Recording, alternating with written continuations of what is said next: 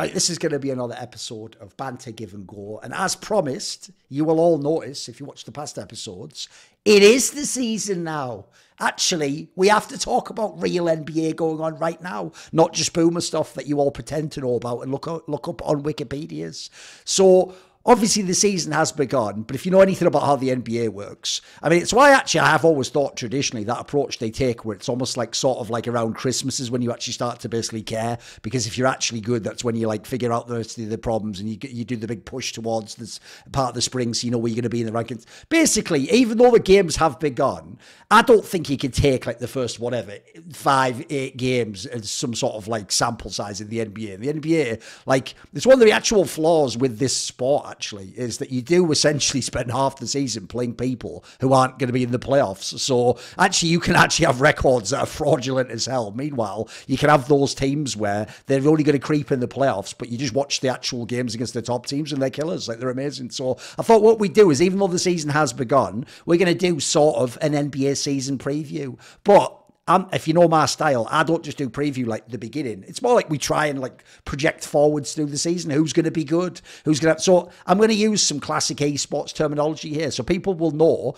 I'm actually quite strict with how I use terms like contender, dark horse. Other people use them fairly liberally. For me, the categories I thought we could look at, and we'll put different teams into different boxes, and we won't do them all. We'll just do the ones we're interested in talk about. Goes like this. You've got contenders, right? Mike's category for that is that means you are one, an elite team in whatever context, and two, you are a credible team to win the championship this season. Not as in like you could fluke it in a bit. No, as in like you look at all the factors and this team should be able to win. So as a result, like you'll notice it, I do in Counter-Strike, I'm actually pretty I actually keep it pretty strict in Counter-Strike. Like, I don't usually I always say the sign to me that you're in an amazing time in Counter-Strike is when I actually can pick 5 teams I really think are like contenders. If I get to that level, then it's probably straight fire. Now, obviously, if you've watched any CS recently, that is, and there can be the exception that proves the rule, which was when essentially there just wasn't any really good teams for a while, and it's like about 6 teams could win. So it can go the other way.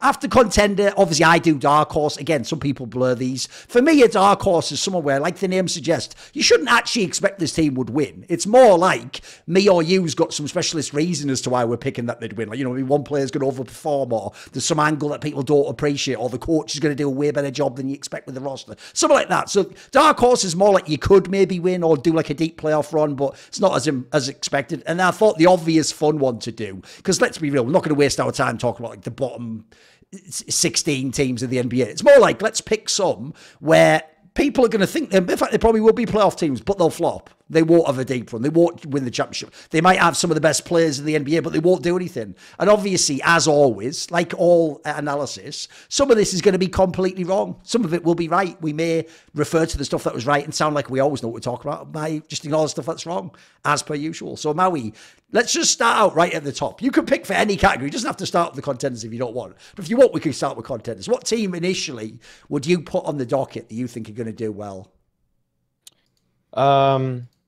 I think that there's the one team that has kind of struck me to be like a pretty marked improvement from last season, and is the Philadelphia 76ers. So, of course, I think that the debate from the previous season was like, is Embiid really deserving of the MVP award when Jokic actually beat him in a couple of categories and in a lot of ways played more winning basketball? But it's not really about Embiid for me when I talk about the Sixers and why they are proving to be a contender this season for me. It's the fact that under Nick Nurse, because in the offseason they switched from Doc Rivers to Nick Nurse, it does seem like they've emphasized a couple key facets which they were sorely lacking in the previous season. One of which is that they are now pushing the ball a lot quicker. The pace of the team has drastically increased. They're more of a fast break team. And another is that they've given more responsibility to a 4th-year guard in Tyrese Maxey, and this guy has just blossomed already. He's really popped off the page for me in terms of how he's able to facilitate, how he's able to be fairly efficient, and whereas Harden would sometimes just kind of stop the ball, stop the motion, and didn't really give too much of a rat's ass on the other side of the ball. I think Tyrese Maxey is a more complete player. He seems to have more hunger right now, and if you look at just the pure numbers right now, He's scoring 25 points per game on about 7 assists, and he's shooting above 40% from three. And he's only 23, so like you would imagine that he's still going to have a decent way to go in terms of developing. And there was like this kind of like back and forth between him and Harden actually, where Harden kind of gave him actually quite a few nice positive words as Harden was leaving. I don't know if that really resulted in what's going on here, or it's the combination of coaching. But for whatever reason, I think a lot of people really put a lot of faith in Tyrese Maxey, as has Nick Nurse, in showing that he's just been playing him more. I mean, there's no Harden to take up his minutes anymore. But even beyond that, a guy that I never really thought was going to play seriously winning basketball after watching him on the Warriors for a while is another guy, Kelly Oubre Jr., who they added onto the lineup. And it was like a 1-for-1. They put him in for PJ Tucker's roles. And I thought when that happened, I thought, oh, their defense is going to get worse, because I've watched Oubre a handful of times. I mean, he was on the Warriors, and he was kind of like, yeah, he can score, but he didn't seem like to be a good system player. But now he's definitely giving more effort on defense. He can score better than PJ Tucker did. And it's not like I would say Kelly Oubre is a guy that has drastically changed this team as much as Maxey, but it's another slight improvement for the Sixers. And if you look at what they're doing in terms of just output, in terms of stats and everything like that, they're top 5 in both offensive and defensive rating, and they only have a single loss. And it's still early in the season. I want to see how this team plays against some of the better competition in the league. But as of right now, I'd say the Sixers are in a good place where I would say that they're going to make the Eastern Conference Finals at the minimum. Are you going to put them contender then?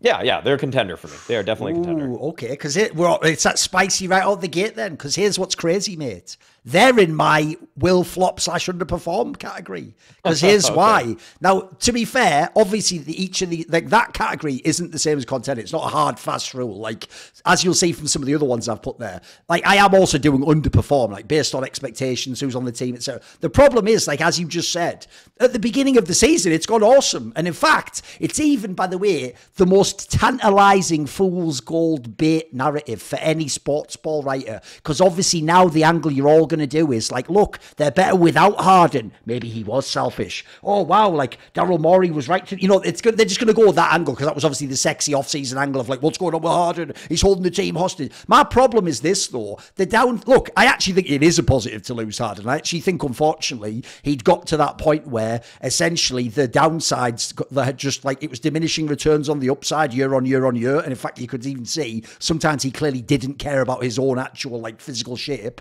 and so unfortunately. Like I didn't have a problem with, look, I don't like what he did with the rules. I didn't have a problem with like Rockets James Harden, aside from failing the playoffs. I thought he was an amazing player. The problem is the player since then not only has been a diva, he just doesn't deliver half the time. And quite frankly, it actually worries me because even though in theory the guy at one point in time was like supposed to be the best point guard in the bloody NBA, and some people actually even think that's not a terrible take. Maybe he should have won it over Westbrook that season because he was also fucking insane.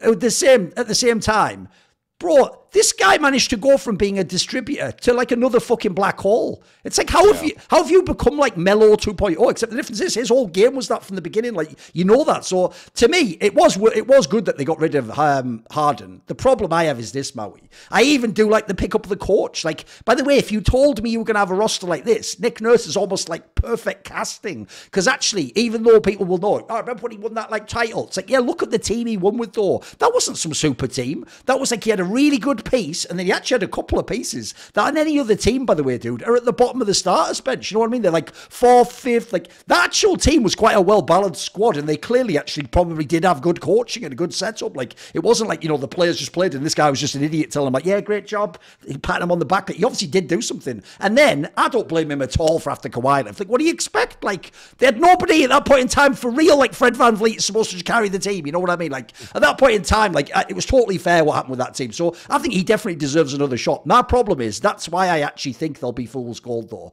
Because this looks to me, unfortunately, like when you're rinsing all those players, like a team that could get a really good regular season record. They could be like 2nd, 3rd in the conference. But, mate, I have to see this team do something in the playoffs. That's my problem. Because my immediate concern, now that you have lost Harden, is if we're in a playoff series, a best of 7, who is your elite perimeter player?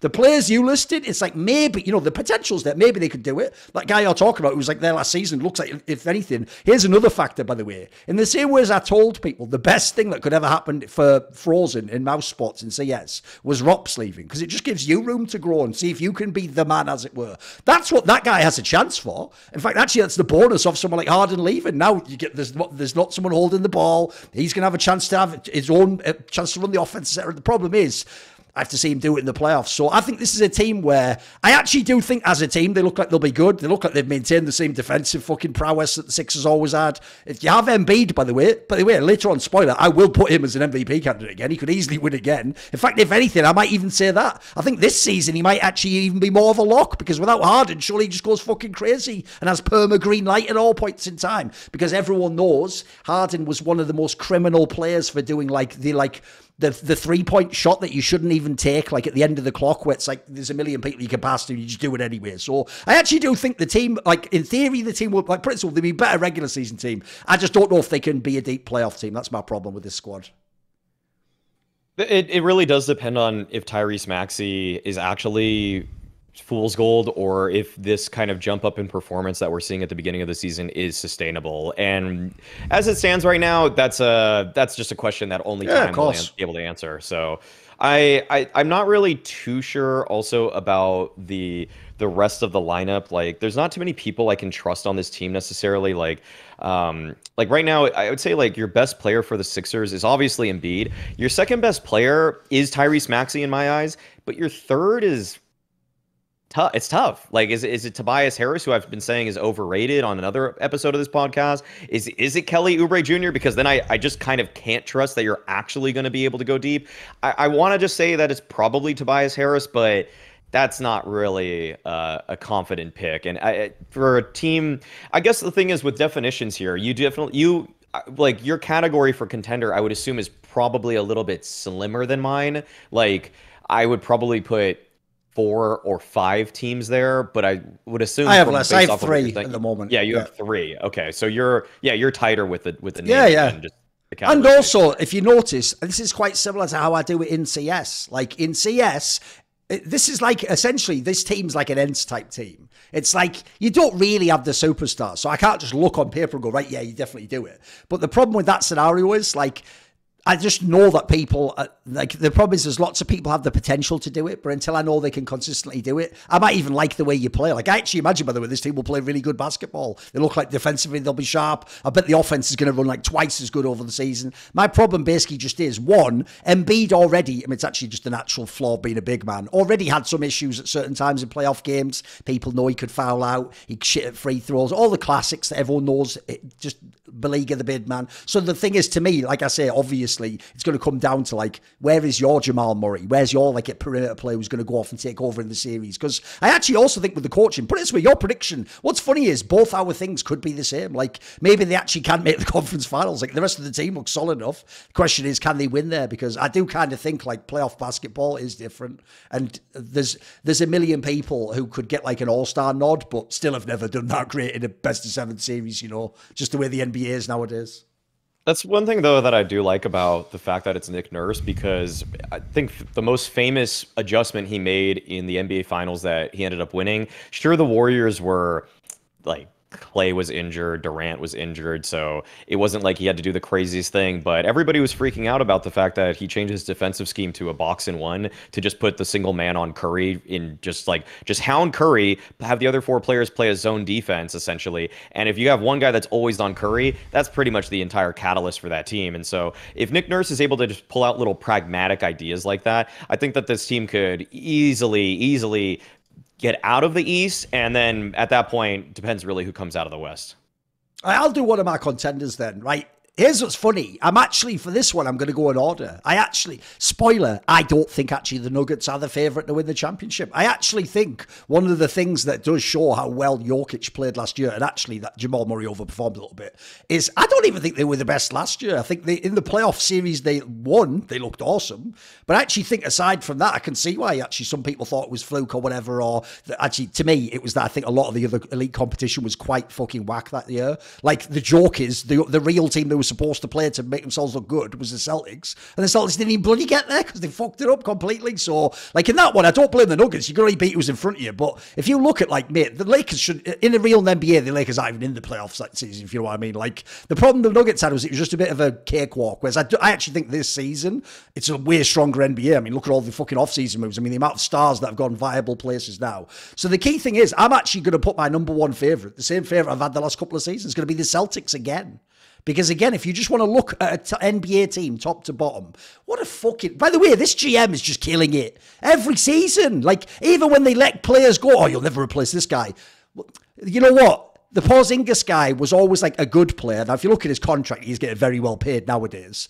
But like, the problem he had before was he just never found the right fit. Like, he was good on teams. He always looked good. But the problem is they tried to make him, if you remember, like the next Dirk Nowitzki, if you remember that era. And the problem he has is he's clearly not in the NBA like a number one option. But I'll tell you what, mate, if you're just going to add him to a team like this that was already really good, fucking hell, this guy actually could put you over the top. Like, I really think this is a banger move, mate. Like, I had my own questions about the whole Marcus Smart thing. This looks great. And so you look at the squad, they've still got everything else you want. They've got defense, they have amazing offense, they have actually a fairly deep team. And then at the same time, if he ever, just by the way, goes to the last 5%, like, spoiler, Tatum's in my MVP discussion later on, like, he can be the best player in the NBA when he wants to be. So I actually think this team is loaded, mate. They're my number one team for now. If they can lose, they can lose, but I think this team has a very good chance against anyone. The Celtics to me are, if I had to just go, like, put money on any team, I actually said last year that I would have had the Celtics as my favorite kind of during mid-season or so, and I would probably have to pick them once again.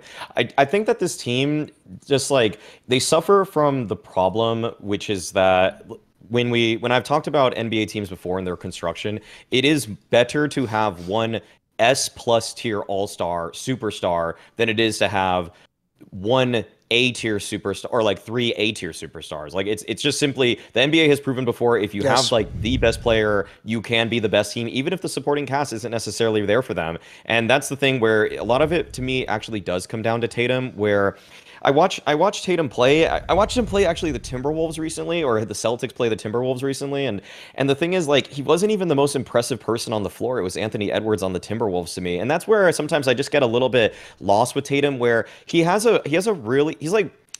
like A- at everything. And what sucks is that means he's just A+ at nothing to me. Whereas other people, like, there's always some little specialty that they have. With Jokic, it's his distribution or just always making the right play. With Curry, it's his three-point ability. I mean, even you look at someone like Durant, I mean, it's the fact that he can score from the mid-range at will. Like, there's all these little things that are just, like, they're one signature specialty. And Tatum, to me, just so good, so versatile as a player. You mean he's your Ziwu in that regard? Yeah. He's a little bit like Ziwu to me, where he's doing a lot of things incredibly well, but he doesn't jump off the page at any one thing in particular. And to me, unfortunately, that leaves me left wanting a little bit with the Celtics, where I would say that, God, by the numbers, I would probably just have to pick them as my favorites.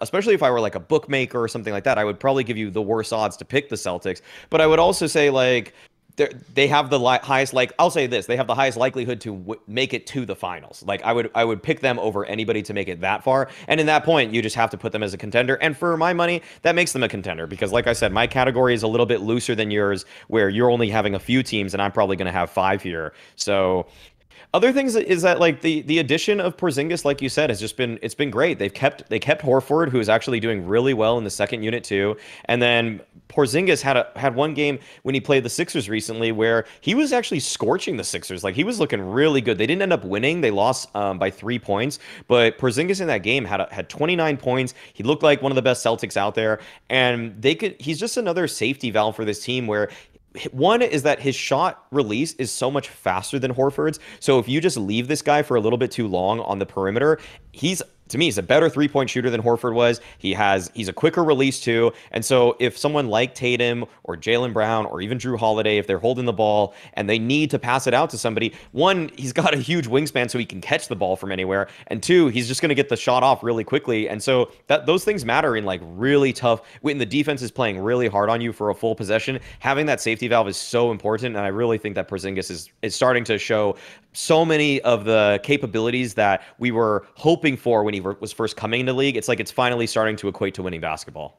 I would just say my analog for Tatum basically is Device before he became Astralis Device and won all the MVPs. Like, it's someone where if you know the game, you know that, like, they have the game, they have the skill set. Like, it's everything you want for them to be potentially the best player. The thing is, they've just got to get over whatever it is in those big clutch games that they keep fucking up. So, to me, the reason I give that analogy is because every moron now's going to go, it was obvious Device would be great. Dude, you remember what it was like back then. Everyone used to tell me I was a moron for going on about Device and Astralis. Like, to every pleb, there was nothing there. They thought it was just like, he's just a loser, isn't he? And it's like, if you actually could see the game, he was this far from being the person he is now. Like, it's not like he got 20% better at CS. He just overcame whatever blockage he had, and then his game just floored at that point. So to me, it is good. Put it this way, they won't win if he doesn't get over that issue. You're definitely going to have to. But to me, when you have a player that good and you assume they are aware of it, you just keep giving them chances. You just load up and you go, right, what about this year? What about this year? And then you hope, and it does tend to happen. I will say, one of the cool things in general I'll say about sports is as long as your GM doesn't completely gimp you, most of these players eventually do seem to figure it out, you know. It's the same thing in Counter-Strike. Like, notice by the end, it really was only like Nico and Guardian had his own reasons who didn't win the major. Like, by the end, all the super-duper great players, eventually, the point is they're so good, they give themselves like 6, 7, 8, 9, 10 chances. So, same with Tatum. He's had like 3, 4 now, but at the same time, people forget he's still really young. He's still really young, guys. That's one area people are overrated. He's not some like 29-year-old guy who's like, oh, maybe he's not going to make it. Like, he's still, in this couple of years, if he gets together this year or next year, his career will be fine. And I actually do think, even though now everyone's making the like Wembyana fucking comparison, I actually think he is the closest thing to a modern day Kevin Durant as well, because he's just got the all-round game. So he just can basically score in all facets of the NBA. So yeah, that's my obvious clear-cut one. Do you want to do what you do next? Contender, dark horse, where we go now? We could stick with contenders. I mean, there's a couple others that I'm still like pretty high on some of these people, but like, because I'm actually surprised that you're saying yours goes 5 deep. Like, look, I do actually think, like I say, I think there's a lot of talent, but I actually think a lot of the teams have like an obvious flaw. So who else are we going for in contenders here? Here. I'll give my 5. I'll give my 5, and we'll pick from one of them. Okay. So I think that the 2 teams I think that are very likely to make it out of the West are the Nuggets and actually the Warriors. The teams I think can make it out of the East obvious are bias, the Sixers, okay, keep going. Celtics, and Bucks. So I think those 3 on the East. Okay. I'm down to talk about the Warriors because I've watched like everything they've done so far. So wait a minute, that was the Nuggets, the Warriors. Yeah. And then on the East, it's the Sixers, Celtics, and Bucks. So I've seen some. Oh no, that's right. Yeah, that's right. Yeah, okay.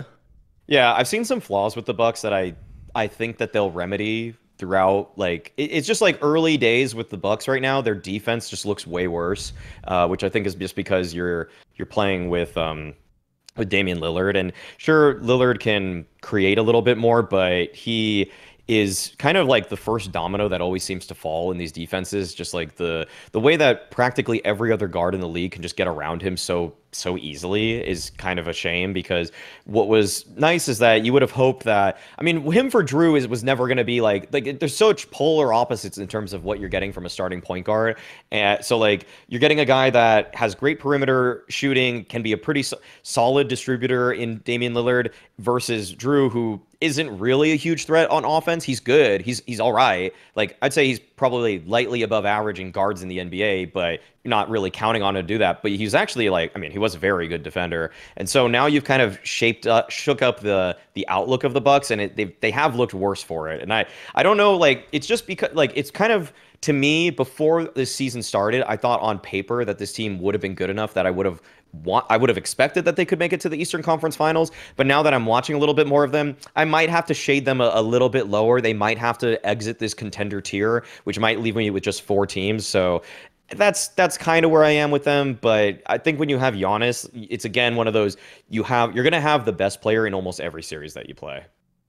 I'm actually surprised you're so down on them. Like, look, I do agree. They didn't look that great initially so far. But if you just look fundamentally at the team, I actually think this is a true contender. It's one of my 3. So it's probably going to surprise you. There's probably some I haven't got in there that you have then. Because first, like, the obvious issue they might have is defensive. Like, you're obviously right on that one. That was always their problem, by the way. So it's why, actually, to me, I actually did think that narrative was fucking whack last split season, where It's really just because fucking Giannis had won so many MVPs. You know that thing where people were like asking him to explain why they like hadn't won the NBA? It's like, they didn't have the best team, you dickhead. Like, why should they win last season? Like, remember, this is the flaw, by the way, whenever you pump up and inflate offensive rules like this.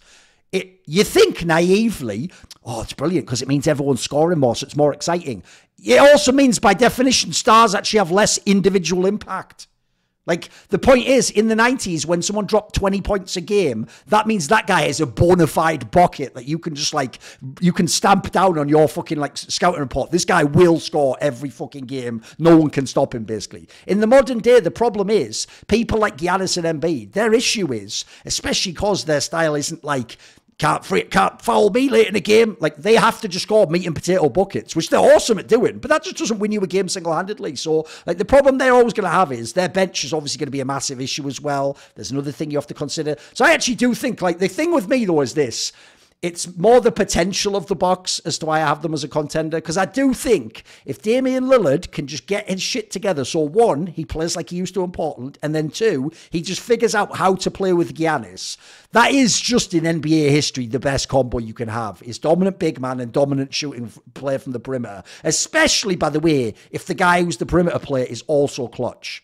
If you have those two, that is a fucking fabulous combo to win in the NBA. It's even actually, by the way, also, assuming you know how to run things like a basic pick and roll and a pick and pop, it's also just mega for how to actually attack the kinds of defenses people play nowadays. Like, that shit's available all day long. So I do think there's a real chance here. And I also do think, actually, this is a team where you look at the starting five they could put out if they wanted to in, like, a playoff scenario. Dude, they've got some pretty experienced players now. Like, there's the other thing. The other thing about the Bucks is, I'm not really looking at, like, individual players, like, oh, how's he going to develop? Like, they've got some old veterans who are still money, it's still good. And then, if anything, the two stars are bang where you want them to be in their, like, life, their experience. And quite frankly, first of all, Giannis should be hungry to win more. He only won once. And Dame Lillard, obviously, super hungry to win. That's the whole reason he made this whole fuss in the offseason. So I actually think a lot of narratives, like, I agree with you. If I look at the product they've put on the floor today, they wouldn't be a contender. In fact, they'd actually be, like, potentially one of the flop candidates. But I just think he surely get it together. Surely this gets figured out and they get good. And like I say, I could really see this being like a really fucking good playoff team if they actually, like, get the shit together with the lineup they can have. Yeah, that's why I still consider them to be a contender in my eyes. Just like they're like my fifth, because preseason I would have put them maybe at third, and then just because we've seen a little bit from them so far. But the thing is that the numbers for Lillard so far this season are pretty bad. Like his overall scoring isn't terrible. He's scoring 24 points per game, which is, I mean, for him that's about his career average, but it's just that his three-pointing has fallen off a cliff. It's like efficiency numbers for him have really fallen off. But like he fell off, like last season he shot 37% from three. This season 29%. That's gonna go up. Like, and he's taking so many attempts per game. And if you're wasting, you know, in air quotes, wasting possessions by just taking bad threes this regularly, if he just scores 6% more of them or something like that, you now have one of the better offenses in the league. So I'm not super concerned about them, and it does seem like this is more of a growing pain issue for them. Whereas, on the other hand, I've seen some other teams with some really good chemistry just out the gates. Oh, by the way, one other thing I'll just throw in there as well. Even though I would not agree, you know how I do it, dude. I think essentially MVP should go to the best player who also played really awesome. That's why I think an MVP is. Because I've told you, my joke is, I consider it what it actually says it is. The most valuable player of the NBA, not his team. I hate that shit of like, but I'll tell you what's a joke. This is what will reveal how stupid the NBA is. If the Bucks get it together in the regular season and finish top 2 in their conference, and Lillard has good, I bet they give him the MVP. That's how stupid these sports writers are. Even though if he'd played identically on fucking Portland, they'd never even consider him for the MVP. I bet they actually tried to force, if they're one of the top teams, because remember, they also want new people to win all the time. That's the other thing they're all horny as fuck for. Yeah. So I guarantee, because remember, this is one thing as a quick aside I've always hated about the NBA, is, you know, when they make those, it's funny because it's the thing you love when you're a noob. You know, when they win the championship and they always make that like DVD/VHS of like the story of your playoff run. But the problem is, they don't do it it well. Like, they always have to make it some, like, really simplistic sports ball narrative. So it's always stuff like, and then Kobe finally learned how to trust his teammates and pass to them, and then they won the championship. Or some, like almost like little kids level story, right? They'll try and make it like that, Mauisnake. They'll be like, oh, and finally Lillard realized it wasn't just about him and his numbers. He had to pass more. You know, like completely ignoring, like, he has an insanely dominant big man now that surely eventually he will learn how to use and abuse in, like, the pick and roll. And also, like I say, he's still going to be shooting the same shots. Like, it's I don't know how it would be different, but that's just my little prediction. If they do well, they will force this guy in the MVP convo. Just get ready for it, mate. Even though, as I say, essentially they'll just be telling on themselves there, because I don't know why he suddenly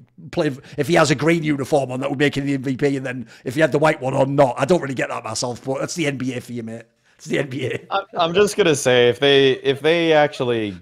Lillard actually wins it, it's going to be the first time in history that the MVP isn't on all NBA first team since, like, the 1970s or whatever it is. Sure. Like, I think it's been since, like, something like Bill Russell won MVP, but Wilt was the all NBA first team center or something like that. Yeah, but get ready for that, dude. They'll also give him the all NBA if this team finishes top. Remember, dude, a lot of those people, if you ever look, really are fucking, like, I think the NBA is one of the worst for that. They do some really weird ones where, like, if you just get on a super team, you just start fucking, you just get these awards, mate. It's mad.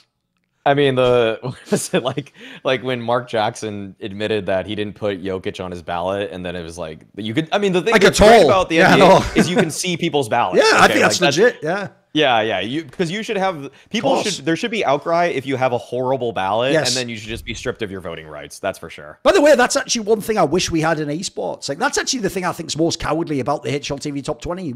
Now, in theory, it isn't just one guy, but you have no idea who's picking and who's voting anyone where. Because if you don't know, by the way, even though it's crazy, Riot does this. You know, in League of Legends, they actually publish the ballots when people do these, like all LCS and all, like, who the MVP. And by the way, some of them are dead embarrassing. Like, some of them really are stupid shit, like a Portuguese guy just votes everyone from Portugal, like outrageous shit. But here's the thing, just knowing who did what, though, is almost like comforting, like you say. Like, at least then I know, like, oh, it's this bloody idiot. That's the reason you didn't win. Is look at this guy, he's just giving everyone Spanish or whatever the fuck. Right, okay, I'll do another one then. Fuck it. Obviously, my other team, spoiler, you can guess now. My other contender with Izzle's Doom is the Nuggets, right? They start my number one contender. Right, here's, I've alluded to it earlier, but I actually think there's a very strong case, like I said, that they weren't actually the best team last year, and they're not the best team now. Because one, I think the problem this team has always had is they're just not that good defensively. It's actually even an area where Jokic has issues. Look, spoiler, when you are as big as him, you are always going to block some shots and protect the rim. I mean, you have to just stand next to it to do that. But he is not like some god defender. He's not like when people compare him to the other great players, that's where you shouldn't compare him to, like, Tim Duncan or something like that. Like, that's someone who actually might, like, help shut a game down if he doesn't score, mate. Like, Jokic is going to run the offense, score. He's a really good player, he's a mega player, but he's not some monster. So to me, they're going to have defensive issues. I just think that's why I say the real reason I think it looked so great last year is look who they played. Like, when they played the Lakers, everyone knows who's ever followed the NBA for the last 3 years that the Lakers is literally just LeBron fans waiting to just go, fucking Anthony Davis. So we all know they always never have quite enough firepower, which is why every LeBron fan's like, well, get him some help, get him more help. It's like, well, okay, well, who's left out of the Hall of Fame that hasn't joined yet? But anyway, then obviously, same thing in the finals. I told people, by the way, the worst thing that could happen for the finals, because they were all loving that shit. You know when everyone did, like, the CSGO thing, Maui, where they go, I love upsets, and they're all like, ha, this is hilarious. Jimmy Butler is wrecking the Celtics. I was like, well done, dickheads. You've ruined the finals. You idiots have fucking ruined the finals. Because, Jay, you ready? This is how I'll know if someone watching this show now is a pleb. You do know even the same Celtics that lost, if they somehow won, would have done better in the final. I know to your brain, you're like, that can't be Thorin, but they lost. That's how matchups work, you idiots. Like, one, it's a different day. They could have been better. And then two, their team was just way better equipped. The problem you had was this. The Heat aren't even that good offensively. And then they're playing a team that's bad defensively, but you don't have the skills to fucking punish them. And I told people, yeah, Jimmy Butler eats up like bad Eastern Conference teams who choke at the end of the game. The fucking Nuggets team was always just going to put like 130 up on the board and it was game over. Like, it doesn't matter how good he does defensively at that point in time. Like, it's over. So basically, the point I'm making is this. I think most of those issues are still there for the Nuggets. They haven't really changed anything. And then lastly, even though he has year on year been better and better, Jamal Murray, and he is a really good player. Like, now he actually is starting to get to the point where that's a pretty scary 1-2.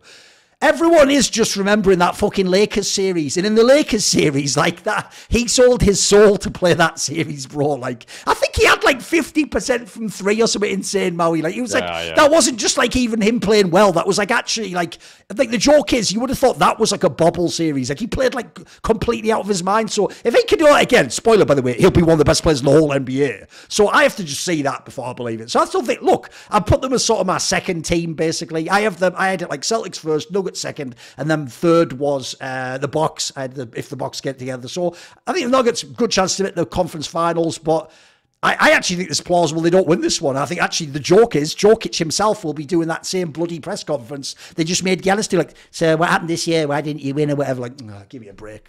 Come on, give me your Nuggets take then.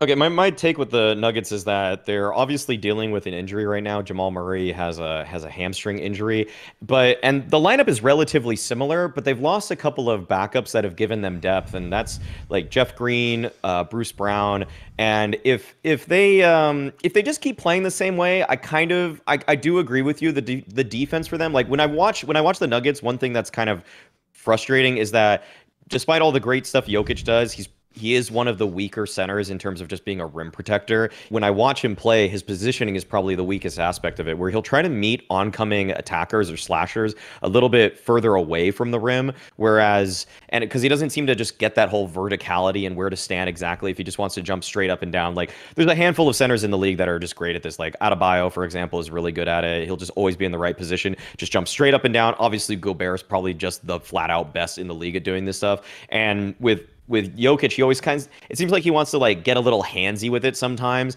It's not like he's always catching himself in foul trouble, but it's either like he'll just reach a little bit more than he probably should, or just doesn't know where to stand, so he kind of has to try to bother them with his reach here and there. But yeah, as a team overall, like the offense is run so smoothly because Jokic is got to be the best distributor in the league.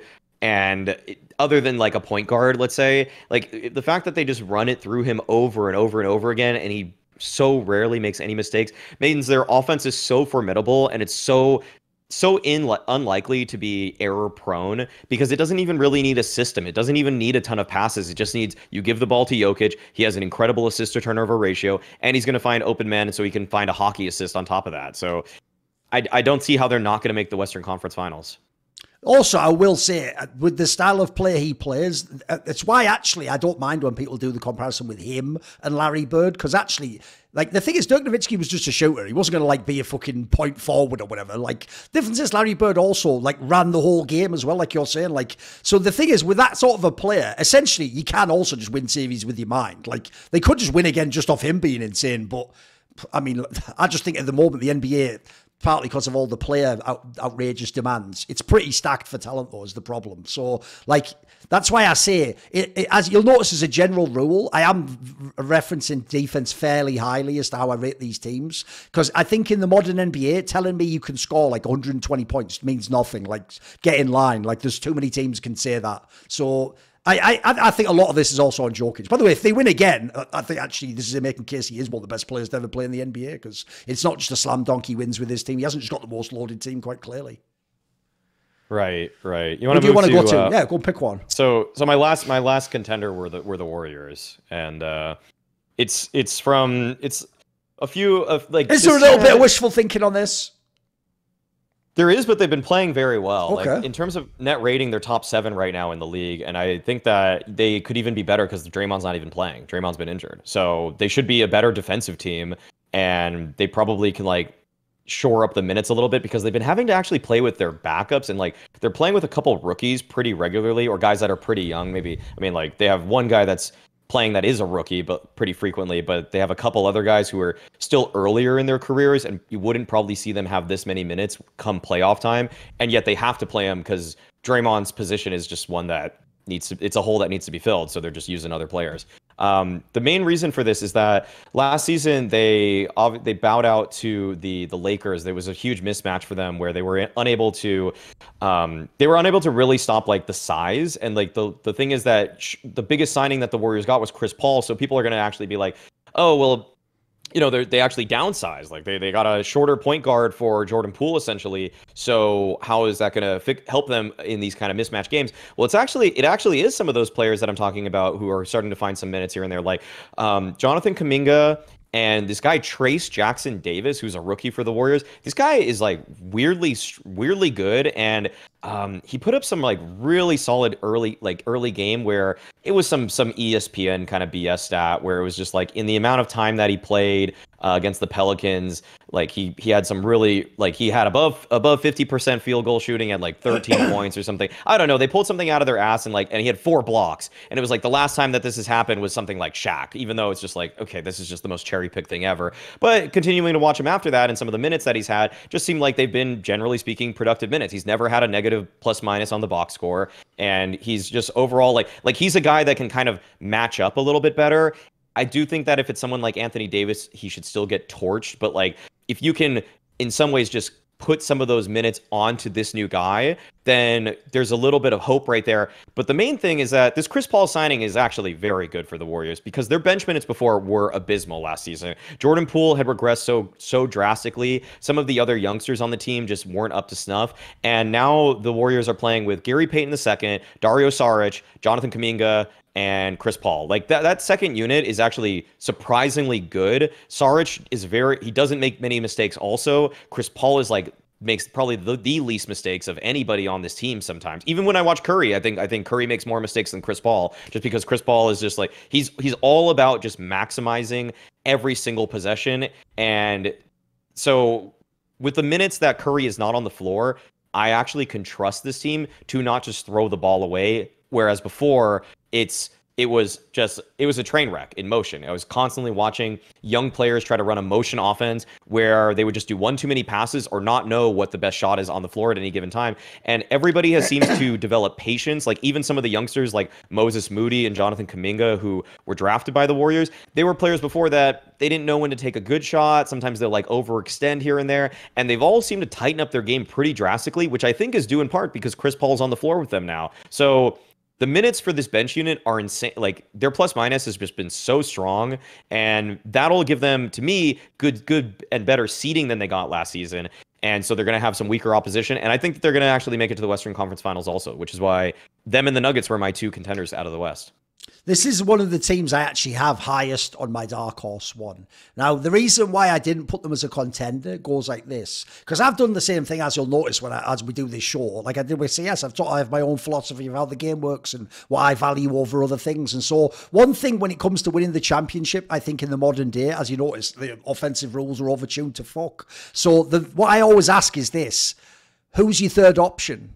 Right? Normally, that would actually be a massive slight against this team because, as you've just discussed, like realistically, the third option is either, I mean, you could say it's Chris Paul, but it's not, is it? He hasn't joined the team. It's like you say, it's basically like the fucking Kuminga guy or like Wiggins or something like, because again, Draymond Green doesn't get to count for that. He doesn't even try that role. So it's someone like that. So normally I would say that's actually a big hit because at least in the past years, they tried for like people with potential for that role. It just didn't always work out, like you said, with Jordan Poole, etc. But I actually do think this is a great example of your 2 best players are still really good players. By the way, Klay Thompson always was slightly overrated in the sense that like his whole skill set is that he doesn't have to be the primary option. That's why he's awesome. Like the point is he kills you in the same way as like if you know CS. I wouldn't actually want Megas to be my best player. But if you put him with like some other players, that would sick. How are we going to lose? It's why at the moment, if people saw Snake and Banter, I hate the idea you kick JKS out. Like, you found the best spot for him and your team. Like, you're not going to get a better player. So here's the angle I'm going on now, which is I don't think it matters that they don't have a clear third option. Because actually, their third option can be done by committee. They've got Chris Paul, who's fucking amazing. They got like a player who didn't make it, but is still money. We talked about on the underrated episode. I think Wiggins has always been a skilled player, mate. I actually do think like the player you're talking about, he certainly has potential. It's very early on the season, obviously now. But the point there is that gamble doesn't have to pay off. This team's still fine without it. And as you say, the bench's pretty deep. And then I'll just throw in there as well.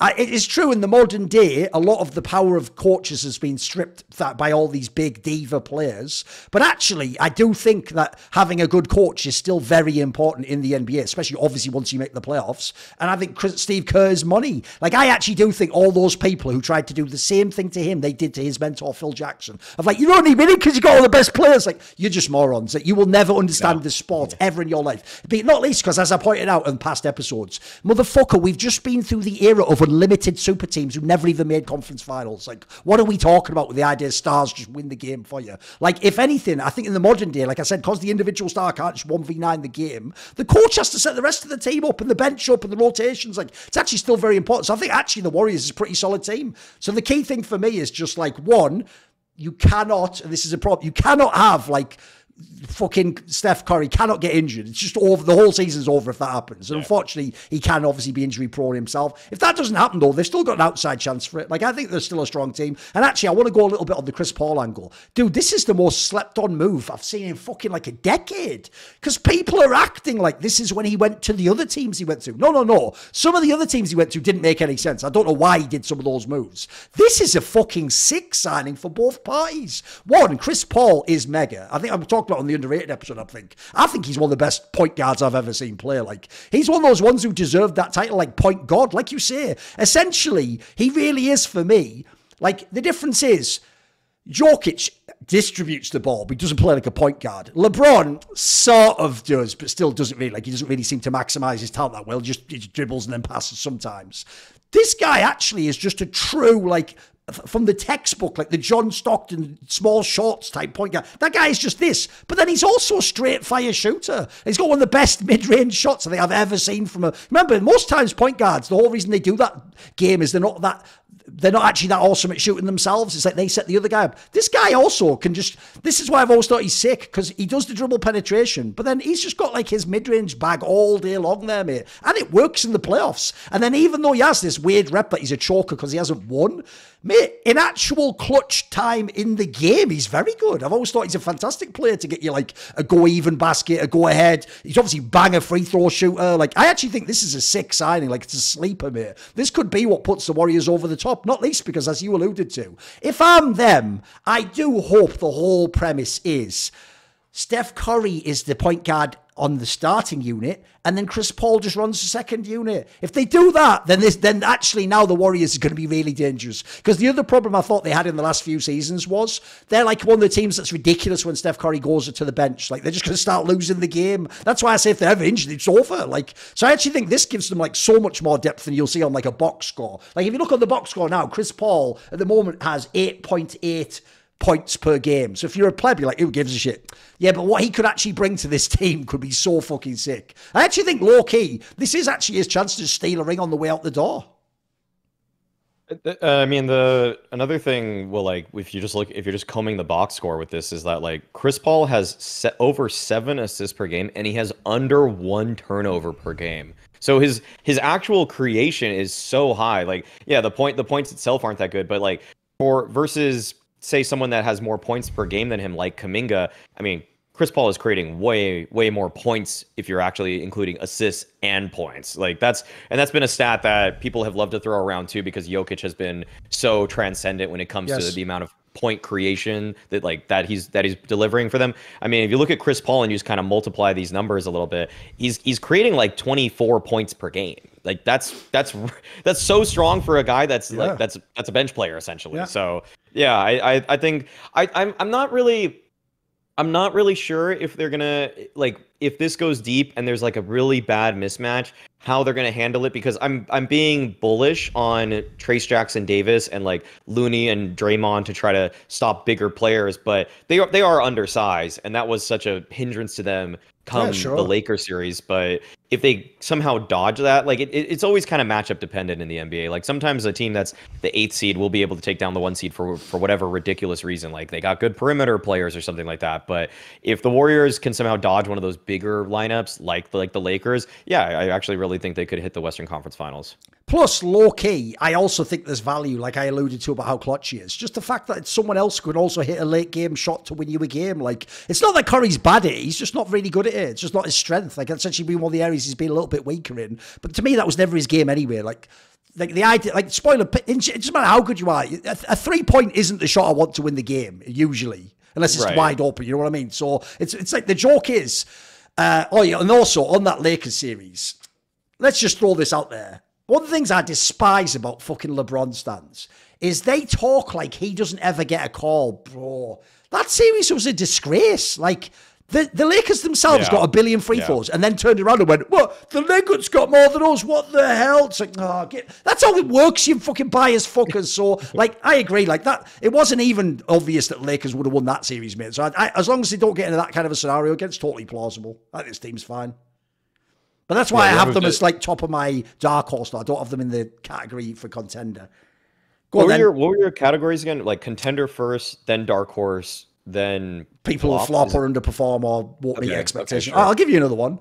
So here's a fun one, because people actually probably be shocked that I have them in dark horse, but I'm going to do it. I'm actually going to say, pending getting their shit together, the Clippers are a dark horse. And here's why. Because the only problem they have in their team is if they do like what I was talking about with Chris Paul. If they actually understand, like, to use Harden and Westbrook, like, as second unit players, or like when you've got like a mismatch or you're against a team where you can just run the ball, their firepower is insane on this team. The problem they have, the obvious one, is this might be the worst. I said I thought it was pretty bad with what the Suns did. This might be the worst example I've ever seen of just putting loads of people who want to be the primary ball handler on one team. That's my main fear right now, is that this is some stupid, like, all-star team, but then it's like 3 people who are used to being the one that comes up, like, right, I'm checking the phone. Oh, wait, that's not my turn. And then you just wait and watch that guy do it. If they do that, they're going to be... What's funny is this team could either be dark horse, like I say, or they could easily go into that will flop category too. But I actually do think if you can get it together, and the key thing for me is this, if you look at their squad, I actually think in this team, Westbrook will actually be good. I think I think both where his career's gone and the fucking trauma of what he had to put up with in that Lakers team, I actually think he's going to stay within his game, believe it or not, what he's never done in his whole career, essentially. So I actually think Westbrook will be good.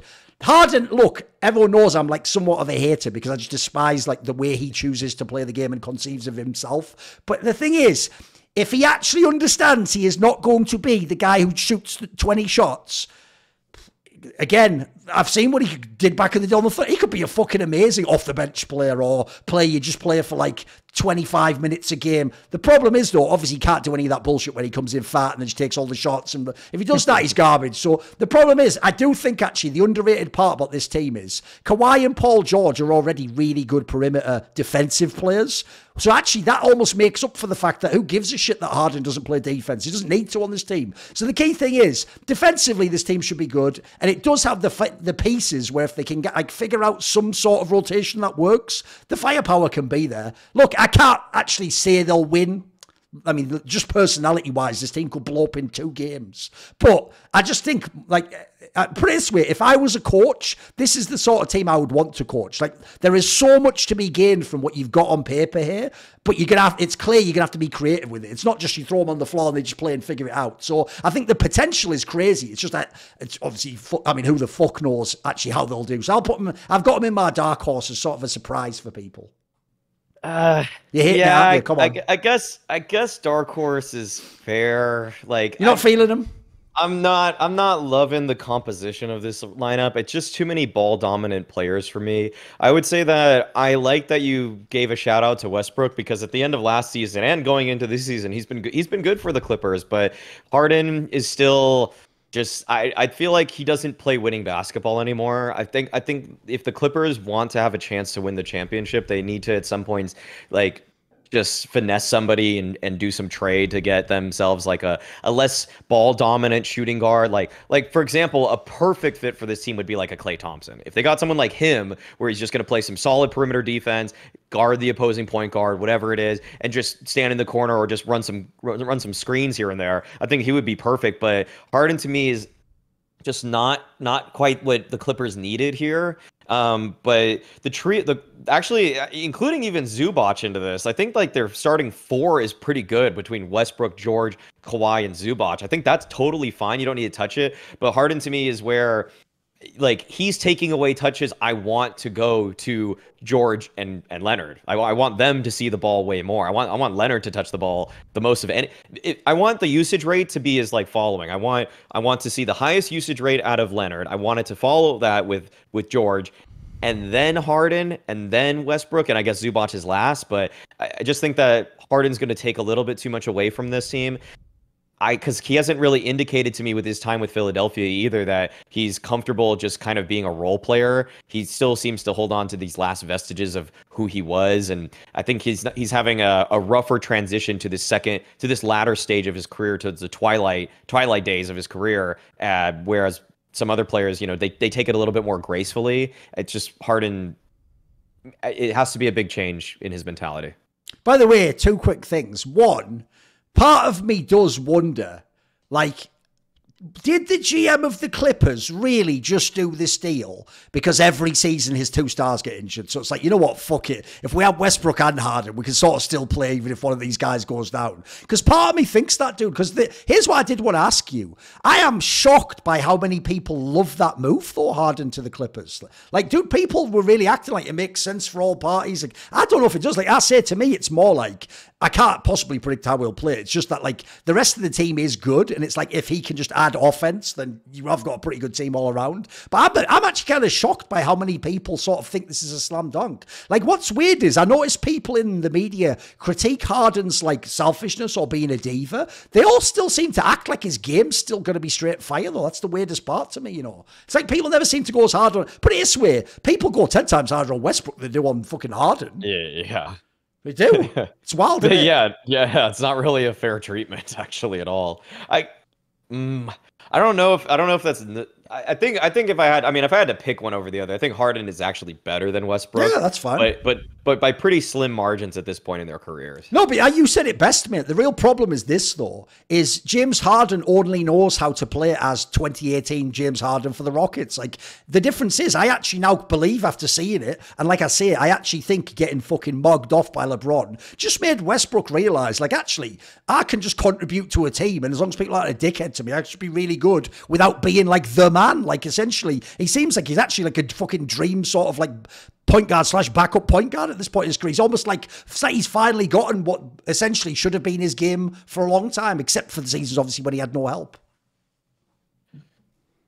Yeah, I'm kind of curious why still media would even be like that high on this move. I guess. I think they're doing that sports ball thing where they just act like if you sign a big name, you're going to win now or some dumb shit like that, you know.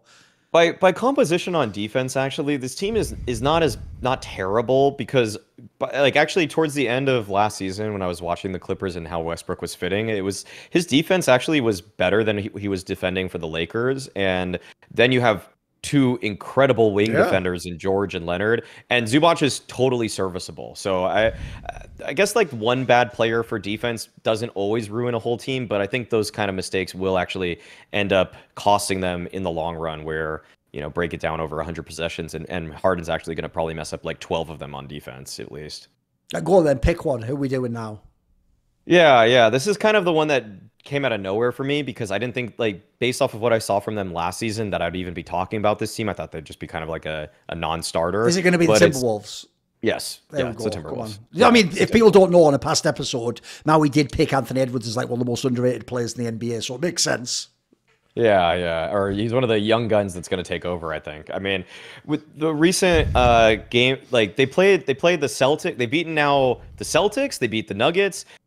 They're overall, I think that this team is like weirdly, I mean, they're the best defensive team by rating right now, which seemingly shouldn't be a surprise when you have supposedly the best defensive player in the league in Rudy Gobert, but it didn't really transpire last time. But they're playing just better system defense. I think that they're like learning how to like funnel people to, as opposed to in the middle of the season adding someone like Gobert and then just saying, okay, you're gonna have to deal with this. I think this offseason treated them really well, where they're able to scheme a little bit better and make sure that people know, like for example, like, I mean, like a good perimeter defender, even if they're not a good like lockdown perimeter defender, knows how to angle their body to funnel opposing players on the offensive end to go to their star center defender. And that's kind of what's happening now. Like Gobert they're actually pushing the ball a lot of times towards Gobert's region. And because of that, he's just so good inside that it's really hard for teams like the Celtics, for example, to go up against them. And even the Nuggets too had a really difficult time playing against the Timberwolves. And so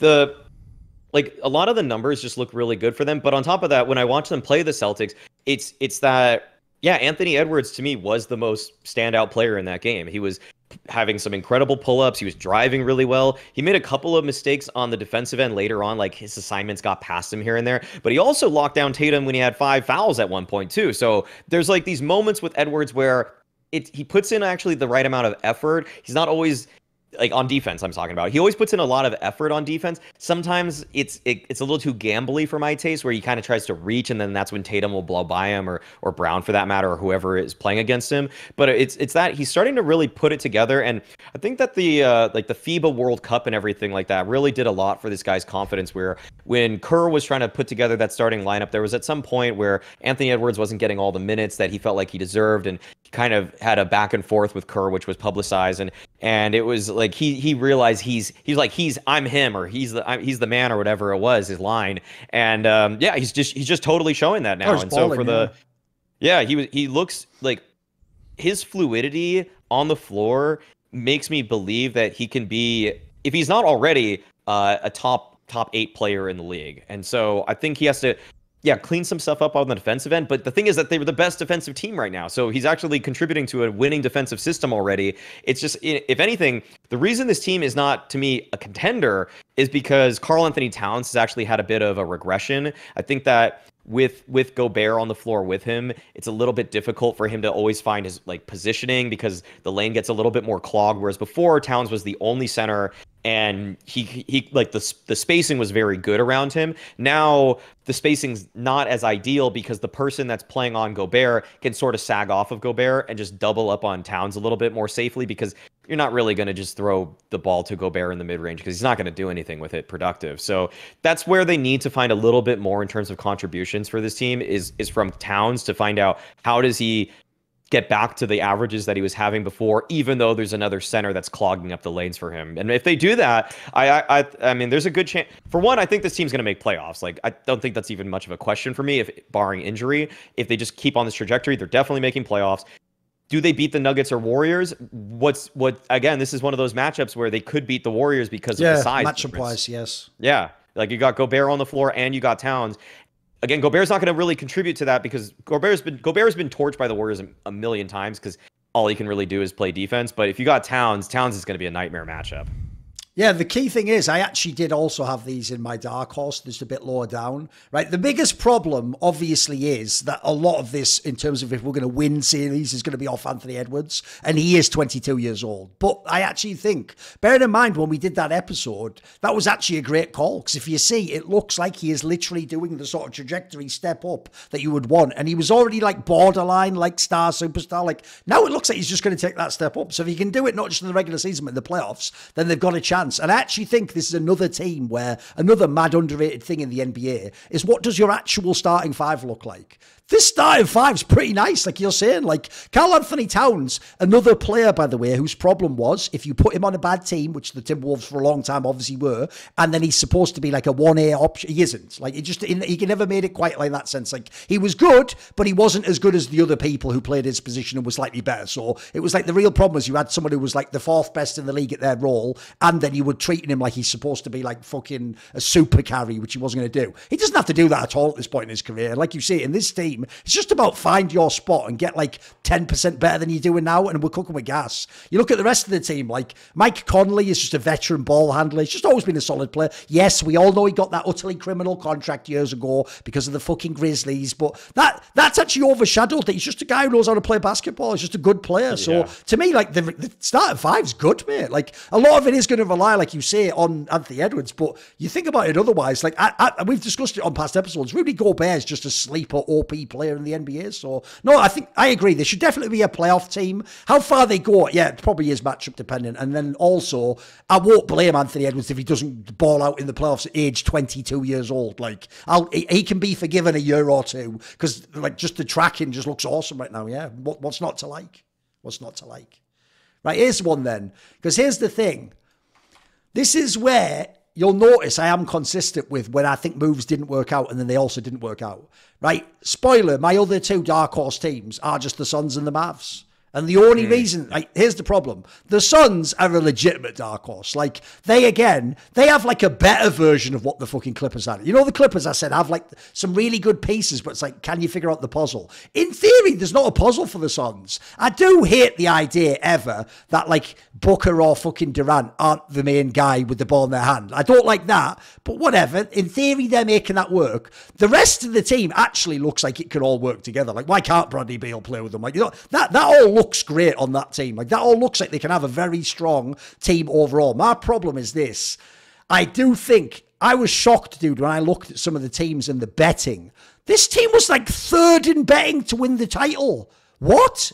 Like, that seems a bit wild to me because I haven't seen anything to tell me that. Like, look, the pieces are potentially great. Like, yeah, if it all comes together, it could be awesome. But I think that's way too high. For me, they'd be more like you think about where I'm putting them, they'd be like the 7th or 8th team that I'd take. And let's be real, I'm largely at the moment just going off the idea that, like, I know Kevin Durant is one of the best players ever. He can ball out in the playoffs. I'm pretty sure Booker will be pretty good. He's looked better and better each playoff season.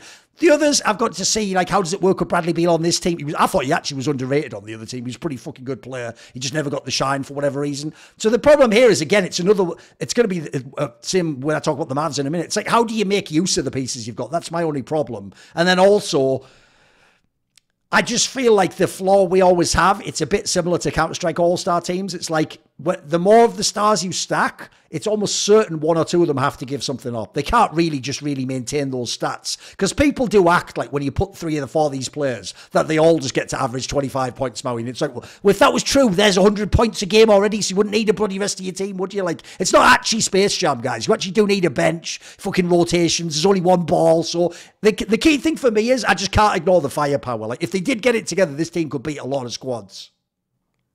It's just tough for me to really grade the Suns right now because Booker's only played 2 games, Beal's only played 1. They haven't played together, so I don't know what this team is yet. From before, like, in terms of, I probably would have even had them a little bit higher before the season started. So yeah, Dark Horse is a fair place to put them.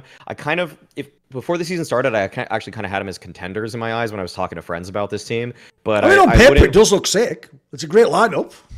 Yeah, and I think that the fact that they're using Nurkic instead of DeAndre Ayton also, I'd say Ayton was a better defensive center, but then he had those weird issues where he just wasn't getting enough use. But it's like, dude, you're playing next to Booker and Durant. Like, what do you like? They're not going to draw plays up for you. Like, you have really good. You have 2 guys. One guy that's a transcendent scorer next to you, might be the best in the league right now, and then you have one guy that's, you know, coming up to be a top 7 scorer in the league. Like, I'm sorry, you're not going to touch the ball too much. And so Nurkic is, I don't know exactly yet, like, if he's the right fit. I kind of just wish they kept Ayton over and like made it work out. Whereas Nurkic to me has never really been as good of a defensive center as Ayton has. So that's probably going to be the one Achilles heel for me with this team, is that the defense, I can't really put them in my contender category because their defense to me is going to be flawed. Like, I don't see a defense of Booker,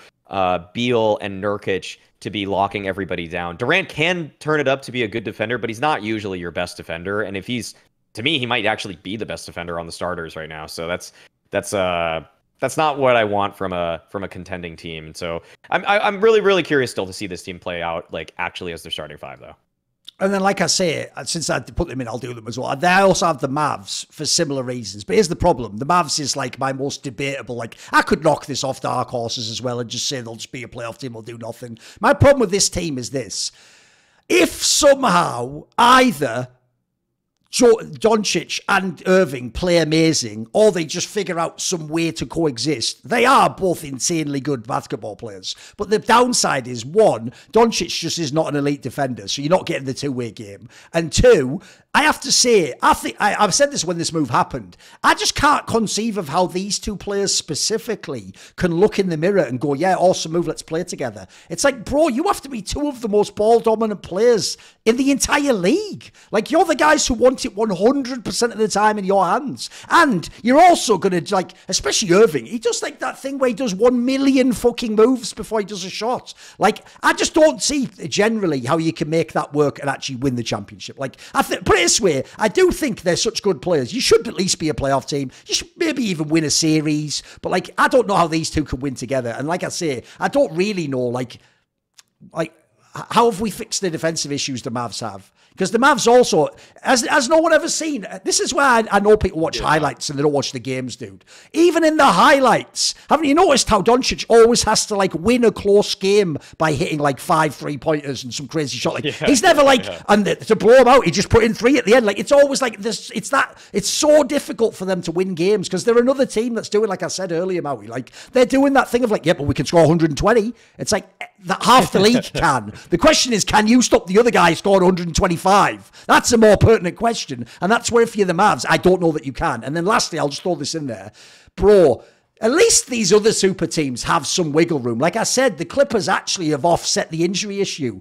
Bruh, if Kyrie Irving tweaks even a fucking muscle in his foot, this whole thing's over. It's over tomorrow. And spoiler, anyone who's followed his career knows he is also absurdly injury prone. I mean, I'll just say it right out straight up. I think at this point in time, he maybe even exaggerates them, if you know what I mean. Like, I've seen too many players play through what seemed like insane injuries. Meanwhile, some of these guys, it's like, some of them can take weeks off for nothing. And then obviously, as an aside, even though it has nothing to do with the modern day, he also did fuck his whole career by that whole period where he could only play half the games for the fucking Nets or whatever. So, like, in general, I think Kyrie Irving as an overall player is only ever overrated or underrated. He's overrated because some people think he's like, I mean, he does have insane handles, but some fans probably think he's, like, secretly the best player. But he's probably underrated in the sense that, like, he just hasn't even had proper seasons for years now. Like, if he actually plays a normal season and he can play, like, 75 games and he can coexist, they have, like, at least they can be fun. Let's put it that way. They'll be fun. I don't think they can win, though, personally. I think his team can't win.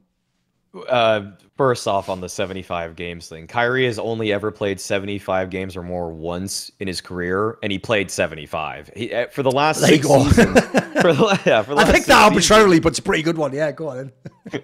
He literally, he's played 60 or less games every single season, and the most he played was 6. He played 61 time in the last 6 seasons. Like, it's always some off the court issue with Kyrie. That's why it's really hard to actually believe that they're going to be contenders. And even if he's on the floor, then you have 2 guards that aren't really great defenders in Doncic and him. So like it's just like a pure firepower type of lineup. I will say that from the little I've caught of the Mavs so far, this Derek Lively, the second guy, like their new center that they got, is pretty darn good too. Like, he might be a contributor to winning basketball. I've only seen, like, a little, but, like, he's like really athletic and he can play pretty solid defense overall. So I think that when he's paired with Luka, you have a nice, like, little pick and roll game. You have a guy that seems to be, I'm not even really sure who all the contributing members were, because it was always just the Luka show for me when I was watching this team. But I think that guy might develop to be a 3rd star for them. But actually, I've just looked it up. I mean, this guy has just been drafted. He's like a teenager. So, like, that's kind of something on the books for the Mavs, and maybe you'll expect something out of him for the future. But I don't really.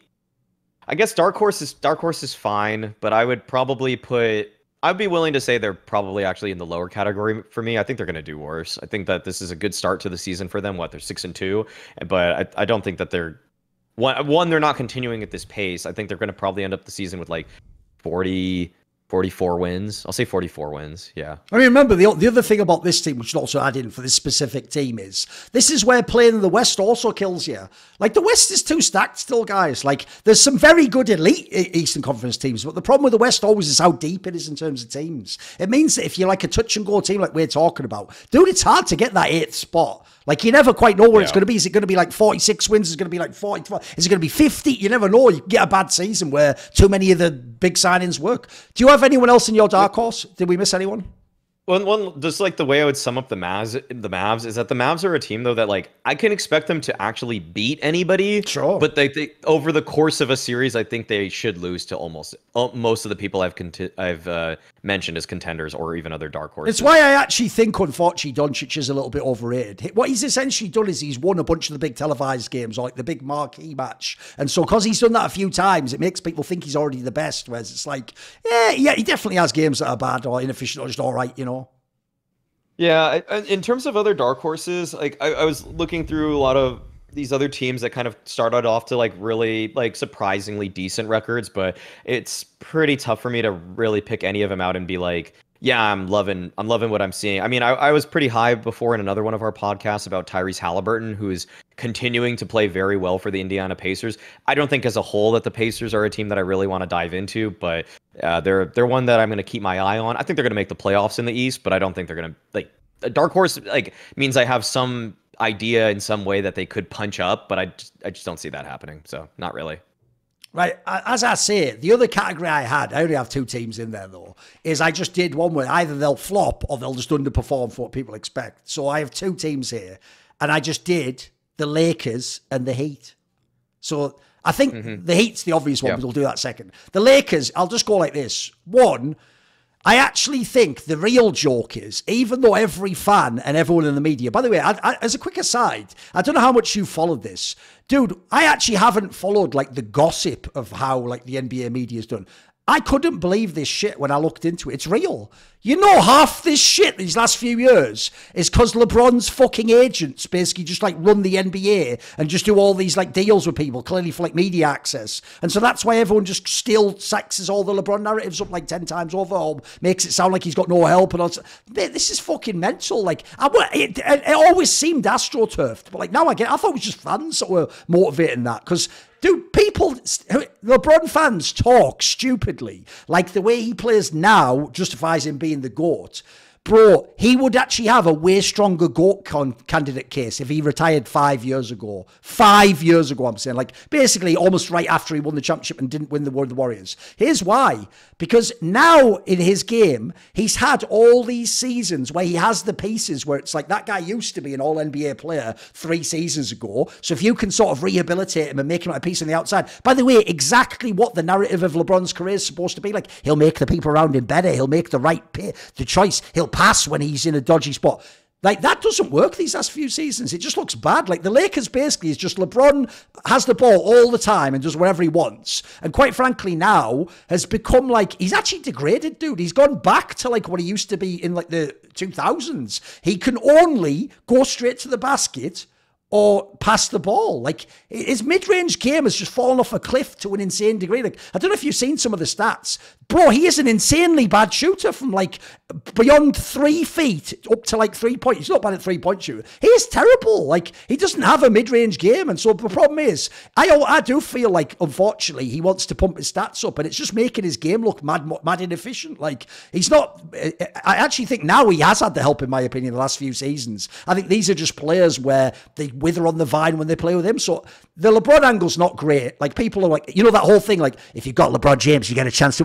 That ended years ago, guys. Like, that was the case for like 10, 15 years. That isn't the case now. Now he's just one of a bunch of good players in the NBA. And by the way, some of the names we mentioned in this show are better than him. I know, like, in their career they're not, but they are right now in the NBA. And then the other thing is, I do still think Anthony Davis still has... You see it from down. He still has some of the most insane potential of any player I've ever seen in the NBA. I think he's like, I actually think, by the way, he was fucking sick in the playoffs last year. Thought he was actually balling most of those games. He was mega. The problem is, he's just a head case and an injury-prone player. That's a nightmare right there. Like, with him, he's even worse than Kyrie Irving. Like, if I can just get this guy to play 60 games a season, Maui, I'm probably like on a good season for him. And then, like I say, he's just got one of like the weakest mentals I've seen. One of the things I'll never understand about players like that is I really just want to sit them down and go, dude, do you not know who you are? Like, let me show you for game footage of you playing. Like, this is here all day long. You can eat these. This is fucking, what's it Shaq says? This is like fucking like barbecue here right now, mate. You can just eat these guys up. But he's one of those guys who just has times where it seems to think he's half as good as he is. So, like, the sad thing about the Lakers, as always, is there's always like some potential, some chance. I think they're going to flop, personally. Like, I think there's a chance they either like borderline don't make the playoffs or they just go out first round. Like, and I think a lot of what's carrying it is people are just still riding like the LeBron narratives. To me, I don't think that even factors in at this point in time. He's just not the player he once was. He's just a good player now. Yeah, from what I've seen with the Lakers, I think LeBron is still to me like a top one of the. He's not elite, but he's in that category right beneath elite. But then you really do need Anthony Davis to be your elite player if you actually want to have aspirations to win a championship. And that's not really where I would place the Lakers right now. Like, I don't think this is like what you're saying with Anthony Davis is it's so on the nose, but it's also like really sad because it's depressing as fuck, isn't it? It's weird because he has like a really solid mid-range game, but sometimes he'll just miss one, and I just don't see him touch the ball enough late after that. Like he'll try to do something too different. But the thing is that I love that Kobe quote that, he'd rather see that he had a 3-24 shooting night as opposed to a 3-5 night, or 3-6 or whatever, 3-8, because it just means that you gave up at some point. And I feel like Anthony Davis kind of just nerfs himself sometimes, where he doesn't take all the shots that he definitely could in a game, even though he's in position, he's taller, he's bigger than some of these other people that are defending him. But just like, I think it is a mindset thing for him, which is really disappointing when he's supposed to be just such a I thought he was going to be a transcendent player also. And I think he's safely like top 125 of all time, but I wouldn't really put him in like the upper echelon there by any means.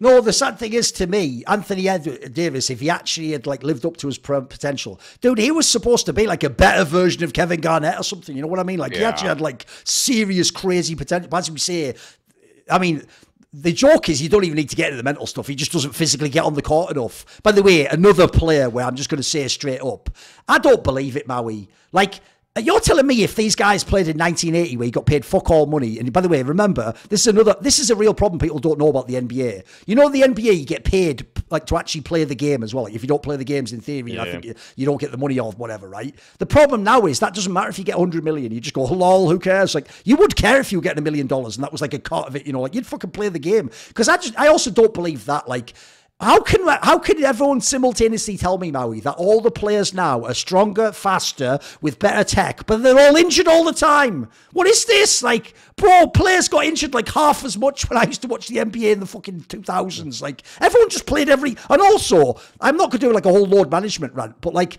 they do it like in such a cynical way now, like, because what's mad is they really do think of like, yeah, but we're saving them for the playoffs. It's like, this is like the last big game against someone you might play in the playoffs, so you try and win that one for like psychological edge and stuff. Like, that's another thing. Because so the Anthony Davis also lined up with the era when people just don't mind that you don't fucking play the game. Like, that's another thing. At this point in time, people deserve like a bloody award for just playing 75 games a season. Like, so LeBron also fucking going to load management like a motherfucker.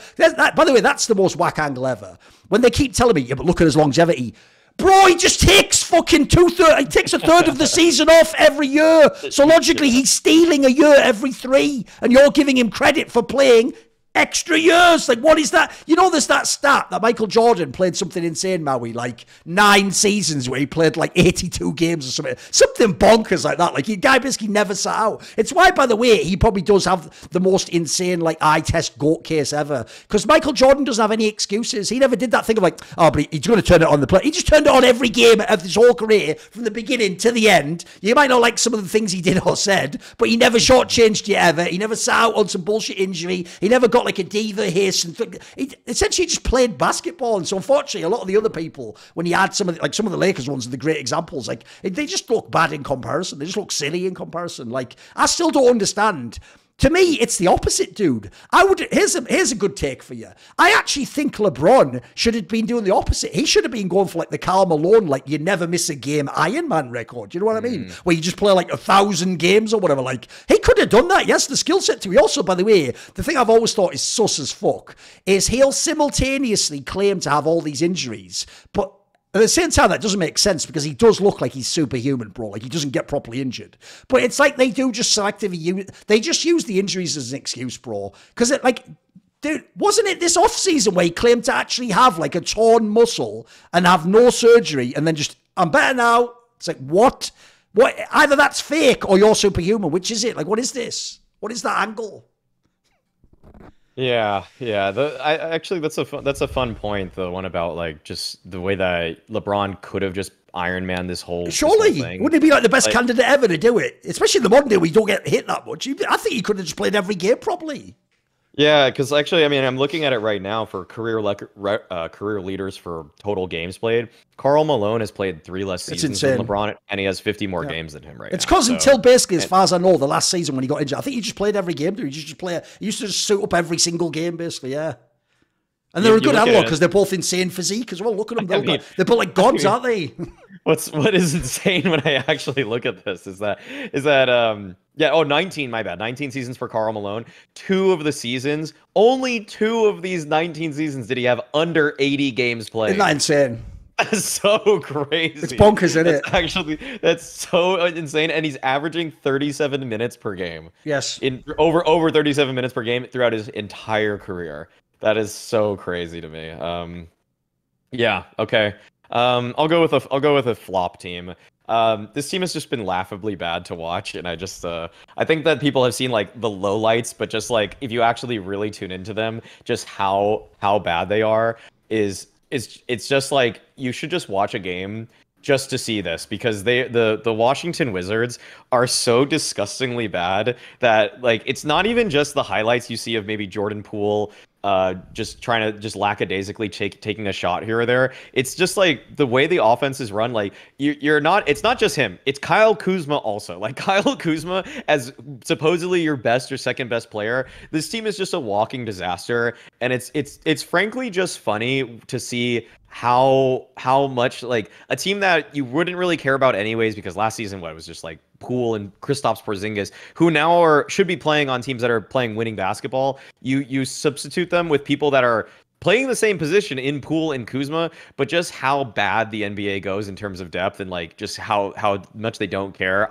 There's simply not a ton to say about this team other than just if you watch 10 minutes of their starting lineup, you will see some of the worst decision making in terms of passes, in terms of missed assignments on defense, in terms of no one coming to help, in terms of one guy holds the ball like outside the 3-point line and the offense just doesn't move to help him, and they just get a turnover because they just try to sling a pass somewhere. This team is not only just bad players in terms of mentality, I think they're horribly coached too. So that's where this isn't a surprise, or probably shouldn't be a surprise, but I think that there were a few people that actually were talking about, especially in preseason when Poole had this like 30 or 40-point outburst game or whatever, like they were saying, oh, maybe take a flyer bet on Jordan Poole to be the scoring leader in the NBA. It's not happening. Like he's not gonna. I don't think he's gonna come close. Like he might.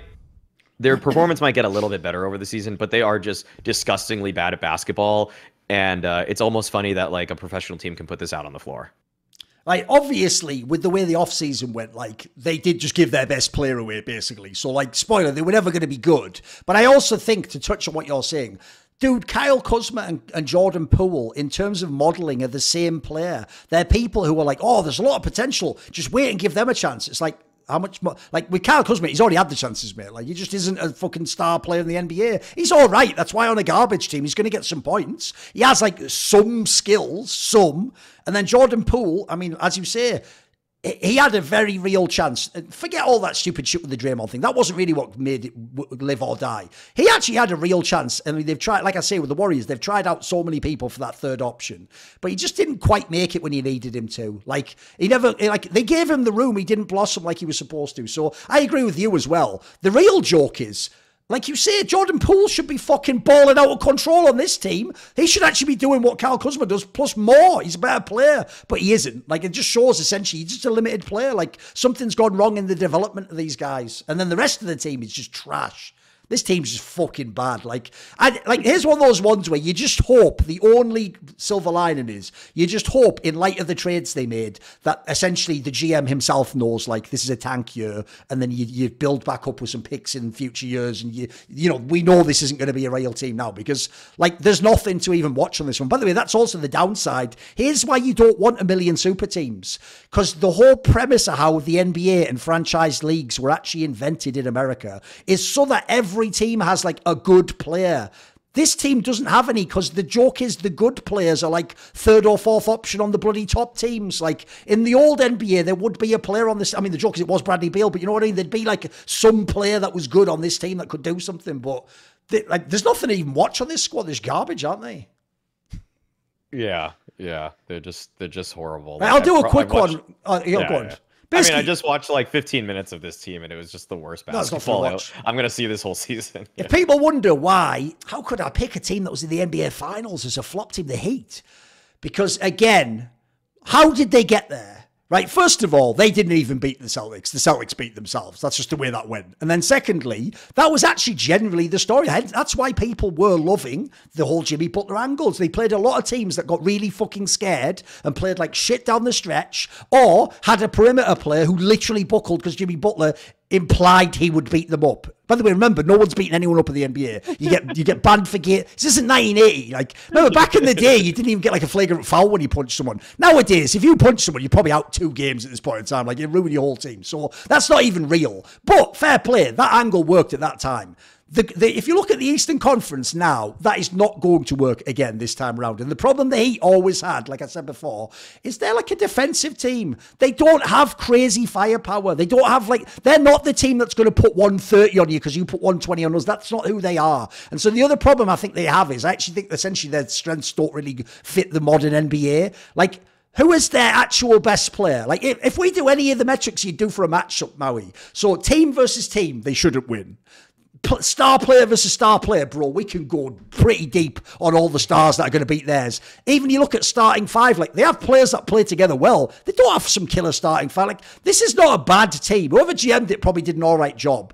But this was the team where the whole story of this season is we didn't get Damian Lillard, so oh well. And by the way, we're not going back to the finals again. You know, that was great that you made it that one time, man. You're not going back again. That's a dream. You're not doing it. Yeah, and it's also weird that for this team, it's not like Butler just continues his playoff form. Like, he always chills in the regular season. Yeah, we harp on LeBron because the standards are so much higher because he actually has the capability to win a championship for him. But then there's no real outcry for Jimmy Butler for just taking the regular season off either, because people are like, yo, he's Himmy Butler and he's going to turn it up or whatever. Yep. But it's like, you're probably not even going to make the playoffs. You're going to keep playing like this. So plausible.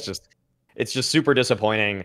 I know that the Heat lately, I guess not getting Lillard it's too unfortunate that for them that just felt like an all or nothing. Like, but I also think that when you watch this team, like they're really not that great. Like, I guess Lillard would help their offense. So it's unfair to say that they would get much better, but right now their offense is not great, and it's like, is Butler gonna give more effort if they get Lillard? Like, is that how this guy operates? Because if so, that's really, I also just don't really respect that either.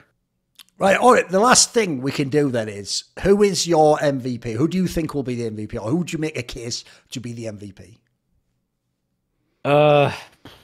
I mean, the homerism runs really deep on this, but I actually do believe it. Like, I don't see, like, Stephen Curry is putting up 30 points per game right now. He is definitely the reason the Warriors are 6-3.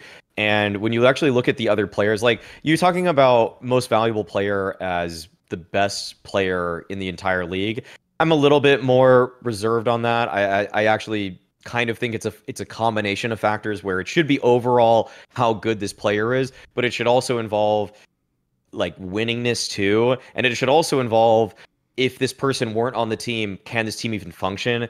And if there's no, like, Steph Curry, the drop off between Steph Curry and Klay, the last time I checked, it was bigger than any other top scoring star on a team to second highest scoring star on a team. Off the top of my head, I think he might actually have the highest plus minus. I think I saw some stat like that.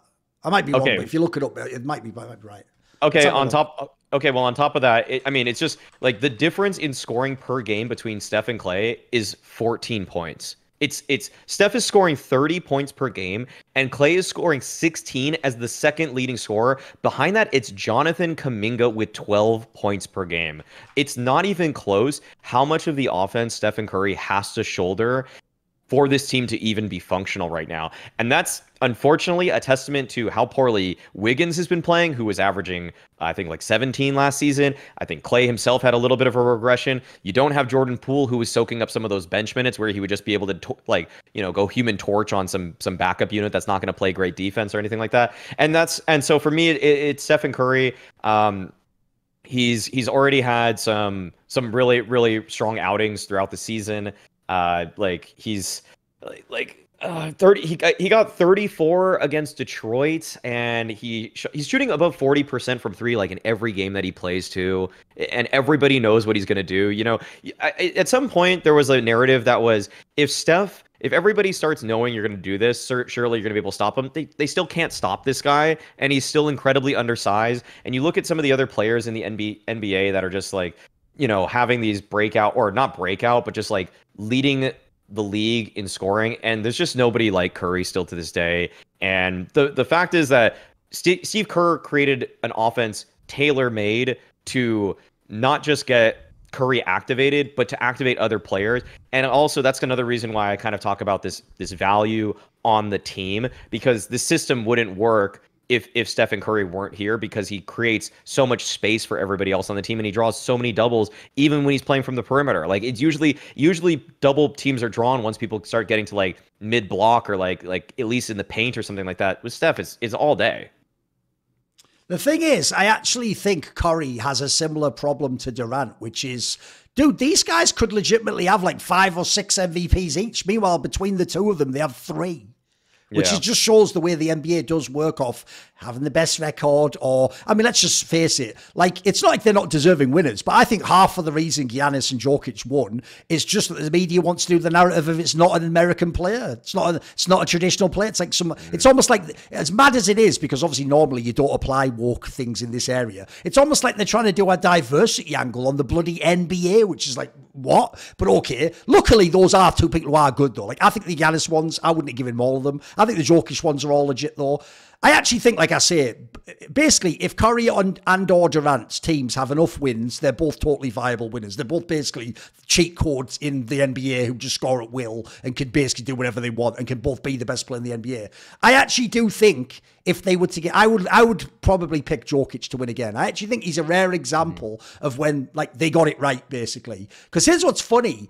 I don't think he's getting the MVP for either reasons I give him it. I think the reason he wins the MVP, and I learned this from the Russell Westbrook and LeBron seasons, is he's just basically combined all the things that make the NBA media horny. So simultaneously, he's going to have among the highest points in the game. They love fucking point scoring. But at the same time, they have this weird thing. Like, this is why it was so silly, by the way. They did that on the Westbrook season, but then no one else ever. They acted like for that season, a triple-double was the most OP thing, but then they don't give a fuck when anyone else gets them. So he also, by the way, puts up loads of assists and functional assists at that. And then lastly, he has the Steph Curry thing of his field goal percentage is insane. So if you add all those 3 together, he has another very strong chance, as long as the Nuggets are a top team, to win the MVP. But the joke is, I actually do think it would be reasonable. Like, I actually do think if I'm picking a player right now to start, especially bearing in mind people like Durant are quite old, I'd pick Jokic as the player I'm starting my team with. Like, it just seems like he's, not only does he have amazing offense, and like I said on past episodes, I think he could score more if he wanted, by the way. If he had no help, he could be way more selfish, and he'd score slightly lower percentage field goal, but he'd score more points easy. He could be a volume shooter if he wants. He's actually, if anything, being efficient while still scoring about as many points as you could ask someone to point.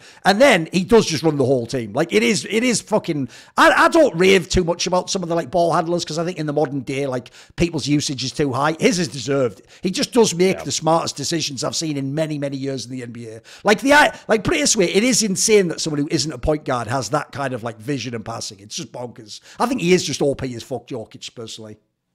Yeah, the recent game against the Warriors, where the Nuggets played, the Warriors weren't playing with Draymond, but the Nuggets weren't playing with Jamal Murray, and so Jokic had to get, like, basically every single play they were just running it through Jokic. And even when sometimes a player would bounce off of a Warrior defender and seemingly like lose their balance, Jokic would still deliver the ball right to their hands as they were cutting, and then they would just get an easy layup in that moment of separation. He's so precise still with his passing, still so few times when he's actually making a mistake. And also, like you're saying, when he needs to score and there's no one that's getting open, like sometimes there's no movement across the floor, and then he just kind of puts the ball down, like just drops his shoulder a little bit, banks his way into the paint, and then he just gets an easy bucket. Like, he seriously can do, like, he can't do everything, but what he is doing in terms of like what his skill set is. Like he just knows his limits so well, and he knows how to use his body so well. And that's something that so many big players nowadays just don't seem to, they just never get the time to show that. Like there are other big people in the league that should be able to do stuff like this, but other than like a handful, like people like Embiid and Giannis for my money, there's so many that just seem like they get the ball. Like I think Gobert's the prime example and why people want to clown on him. It just doesn't seem like he knows how to throw his weight around. And Jokic is so good at keeping a low center of gravity so that he can just bully his way into the low block and then just do a little just finger roll off the glass or whatever it is. Because I do think, as a final point, that the passing is what makes his game a cheat code, basically. I think, actually, if you had the exact same skill set of offensive, but just not the passing, I actually think he'd be a way more neutralized player, or someone who was just, you could put him on an island, he scores, but then the team doesn't win. Like the other thing about him as well is, it's a bit like that thing I always said in CS that everyone copied off me, but it's a great point for the analyst desk, that, like, if you're a young player, the player you watch is device for, like, how you play the game, how you position. This is the same shit with Jokic. Like, it is so obvious, literally, that whatever coach he had back in Serbia just taught him old school basketball fundamentals. Like, this is how a bounce pass works. This is when you do like the short pass. This is when you look for the guy in the cut. Like, he just has all the basics of the game. That's the area where I would tell the other players in the league, like, dude, you're probably more skilled than this guy. Some of the stars. Like, if you actually worked on that part of your game, that's when you become more OP. Because the point is, like, the joke is the reason he doesn't shoot more like I want him to is because he's just so good with his vision. It's like the other guy's open who's passing him. Like, why not just pass it to him at that point in time? So he's one of the rare players I've seen as well who, like, in theory, if he wanted to, he could lead the NBA but also still have fuck all turnovers and pass awesome. Like, what more do you want? Like, just an amazing basketball player. Do you want to... I know the fans would want this, and we didn't really talk about it before, but would you want to do a little Wemby segment? Oh, can do it. Yeah, sure. Yeah. Because here's the problem, right? Obviously, we haven't seen many games, and who gives a fuck about the preseason, right? The obvious problem with the framing of this, Maui, is the most recent player they did this with was obviously Zion Williamson. They did the same thing, right? A guy who, it's true, you look at like the frame they have, and you know, you compare them to analogs in history. It's mega tantalizing. Like, the problem is they already claim every number one pick can be like a great player. Obviously, they can't be. Like, everyone knows that in sports. But these are the players every now and then. Now, the reason I give the Zion Williamson one is, obviously, in his case, he still never got through the injuries. You've still never seen him just play a normal season. So that's one of those ones where it's like, they weren't lying, Maui. His skill set is bonkers. I do think Zion Williams does look like somebody you're making, like, the create the player mode, that, like, if your mate made that and put him in the game, you'd be like, oh, well, if you're not going to be serious, I'm not playing then. You'll be like, he's a real player. So the Wemby guy in a totally different body frame does line up in that sense. Like, obviously, the reason this is perfect for the Spurs as well is people just think it's the new Tim Duncan, don't they? Like, when Tim Duncan came along, it was the same shit. They were garbage. I mean, they actually literally tanked to get Tim Duncan, but we'll ignore that. They were garbage. Then he came along. Immediately, he was good. He had his skill set there. So, like, it is an exciting one. My question for you is this. How hyped are you? Do you actually, like, do you buy the hype, for example, that, like, is he going to immediately, is this season he's already going to be good? Is he going to be like a borderline all-NBA this season? Do you think it works out like that for you? Are you super hyped for the generational talent aspect? I would say that he's in the top 65 players in the league. He's not top 15 by any means yet. I would, the scoring, like, his ability to just score at will is probably lightly overrated right now. Like, his 3-point shot is not as good actually as people maybe kind of made it out to be. And I think that's because when you play, I assume, unless something has changed over the years, that you can have a really good 3-point shooting clip when you're playing in Europe, but the 3-point line is a little bit closer than it is in the NBA. And since starting with the 8 games he's played so far, he's shooting beneath 30% from 3 right now. Like, he's making 1.5 threes per game on 5 attempts. So it's not like that's a little bit overrated. Like, yeah, he can always see over people, but he just doesn't simply have that great of touch. But I will say that when he gets the ball in transition and he's just in motion, he's clearly more nimble and coordinated than a lot of other people that came into the league with his size. And I think of people like even Kristaps. I think of people like Bol, even like Giannis in the very beginning, who just kind of like, they just didn't seem to be as fluid. But I think that Victor's footwork is much better. I was watching them play the Knicks on Wednesday, and he had like some nice spin moves. Like, he actually has a bag, which is really impressive. So in terms of just like coming into the league and blowing us away,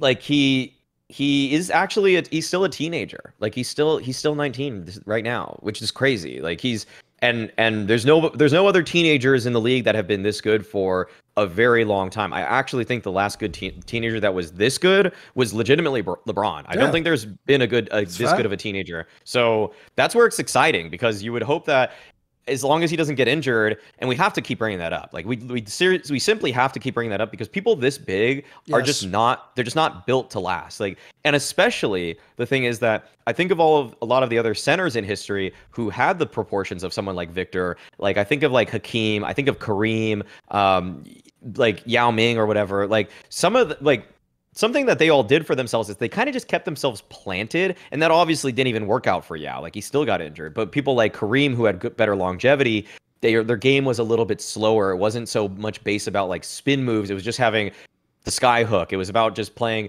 good defense, where you're just always kind of playing around the restricted area and just trying to block, like, you know, use your length to try to disrupt people as they're trying to come inside. But Victor is kind of like, he's trying to step around a lot. He is doing a lot of like fancier footwork. And I just feel like he's going to step on someone's shoe one day and roll his ankle, and it's going to be a fracture or a break. And that's where I'm like, I want to just appreciate this right now, but I've actually never seen a guy with this length and the how frail he's constructed move like this and not get injured. And that's where it's just, I'm kind of wincing when I watch him, which sucks, because some of what he's doing is fantastic.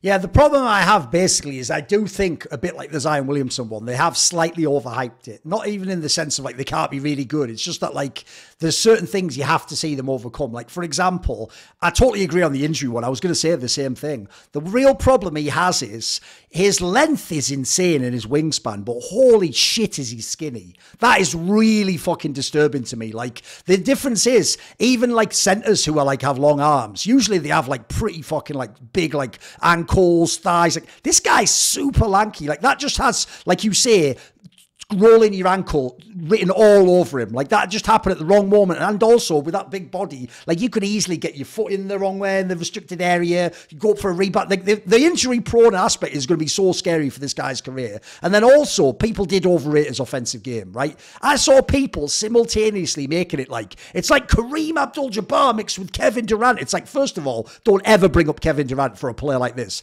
Kevin Durant already had like almost like a complete offensive skill set upon entering the NBA. Like, his three-point shot was already good. This guy, as you say, that part is far from established on his game. His actual game when he's like close to the basket and around it is fabulous, obviously. That's where people are excited. It does look like this guy has all sorts of like fucking like teardrop hook, like close, just put it back. Like, by the way, it also looks like a player that's going to get loads of points on putbacks and rebounds and offensive rate, that, which is all mega. The key thing for me is what makes me hyped actually is that he went to the Spurs. Like, dude, if there's anyone I feel like actually could figure out how to make this guy like work in the system, like actually get around some of his flaws, and crucially, he's one of the, I think Popovich is one of the only coaches left in the NBA who won't just fucking like acquiesce to the ego of the superstar player. Like, I think that's one of the reasons, by the way, why people like Kawhi didn't stay on the Spurs. Like, they want to live in this new world where you're the superstar and you just decide everything. So actually, I think one of the biggest like positives is that he has Popovich and the Spurs behind him. And also, because the team isn't mega now, you notice we didn't list them in all those teams we were listing,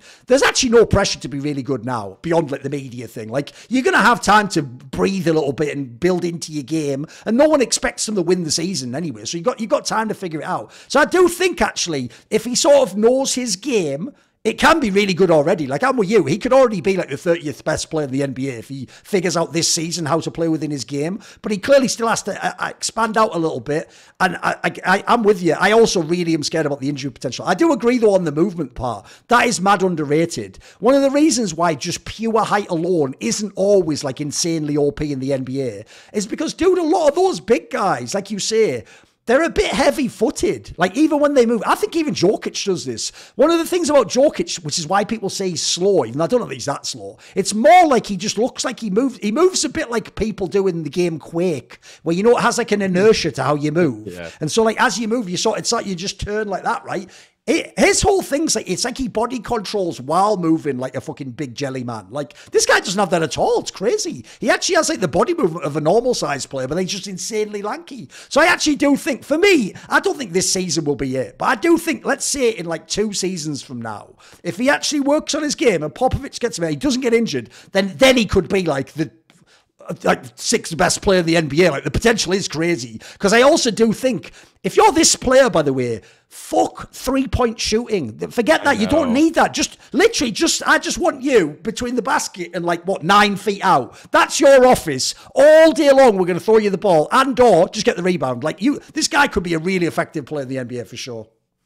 Yeah, you don't want to really go the way of Giannis, where you're just a non-threat at all from 3. And I mean, for Victor's sake, he's actually already shooting better from 3 than Giannis really ever does. Like, Giannis's best 3-point percentage season was actually, he had 1 season of 35, but he's usually, I mean, his career average is 28%. At this point, Victor's already shooting it a little better of a clip. Like, you need to just let just because of like modern offensive schemes, you do need to space the floor and everything like that. If you're shooting above, like, just barely over 30%, but you have an inside game that Victor already has, yeah, I wish he kind of just took less shots from outside, because I just looked it up now, right? He takes 5 threes a game. Embiid only takes 3.6, and he took 3 last year. That's what you want to be at. Like you're saying, if you get a wide open one, you do it for the sake of the shot, yeah. But it shouldn't be a part of your game you're emphasizing. You don't need to. You're money on the basket. Why would you need to?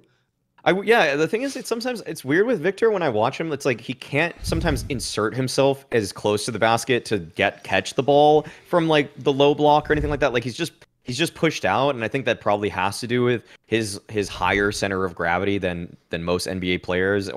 But when I see him inside, actually, it's really impressive. It's like he doesn't even need to look at the basket, and he can still score behind his head. He can just he just can reach his hand up and just has enough of a feeling and sense for where he's on the floor that he can just drop the ball into the hoop, and he does that with pretty good regularity. And there's just simply nothing anyone can do about it. No, you can't defend it. You can't defend it. Yeah. Yeah, you'd have to foul. And so, and his free throw shooting is actually pretty good. So if you just stay a good free throw shooter, just catch the ball a little bit more.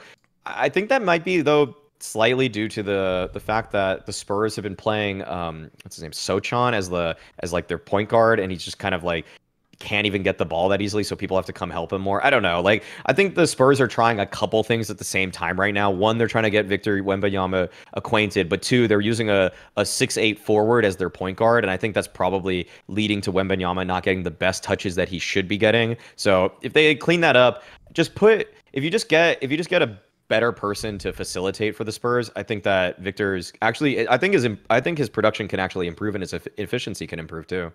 Oh, one last thing I'll say as well is, you're also right to judge it when you scaled it according to LeBron's career. People have to understand, this guy isn't even fucking 20 for another 55 days or something like that. He is 19 years old, complete rookie. That means you didn't even do the years in college. So I'm also going to give him plenty of space to, like I said, that's why I put it year 3s when I'll start to be critical. So the initial signs do look awesome. This is actually a rare case where, fair play to the media, they didn't go too crazy on this one. This isn't where they annually just say the number 1 pick will always be great, whereas the joke is 3 years later some of them aren't even a fucking guy who has the ball, Yeah.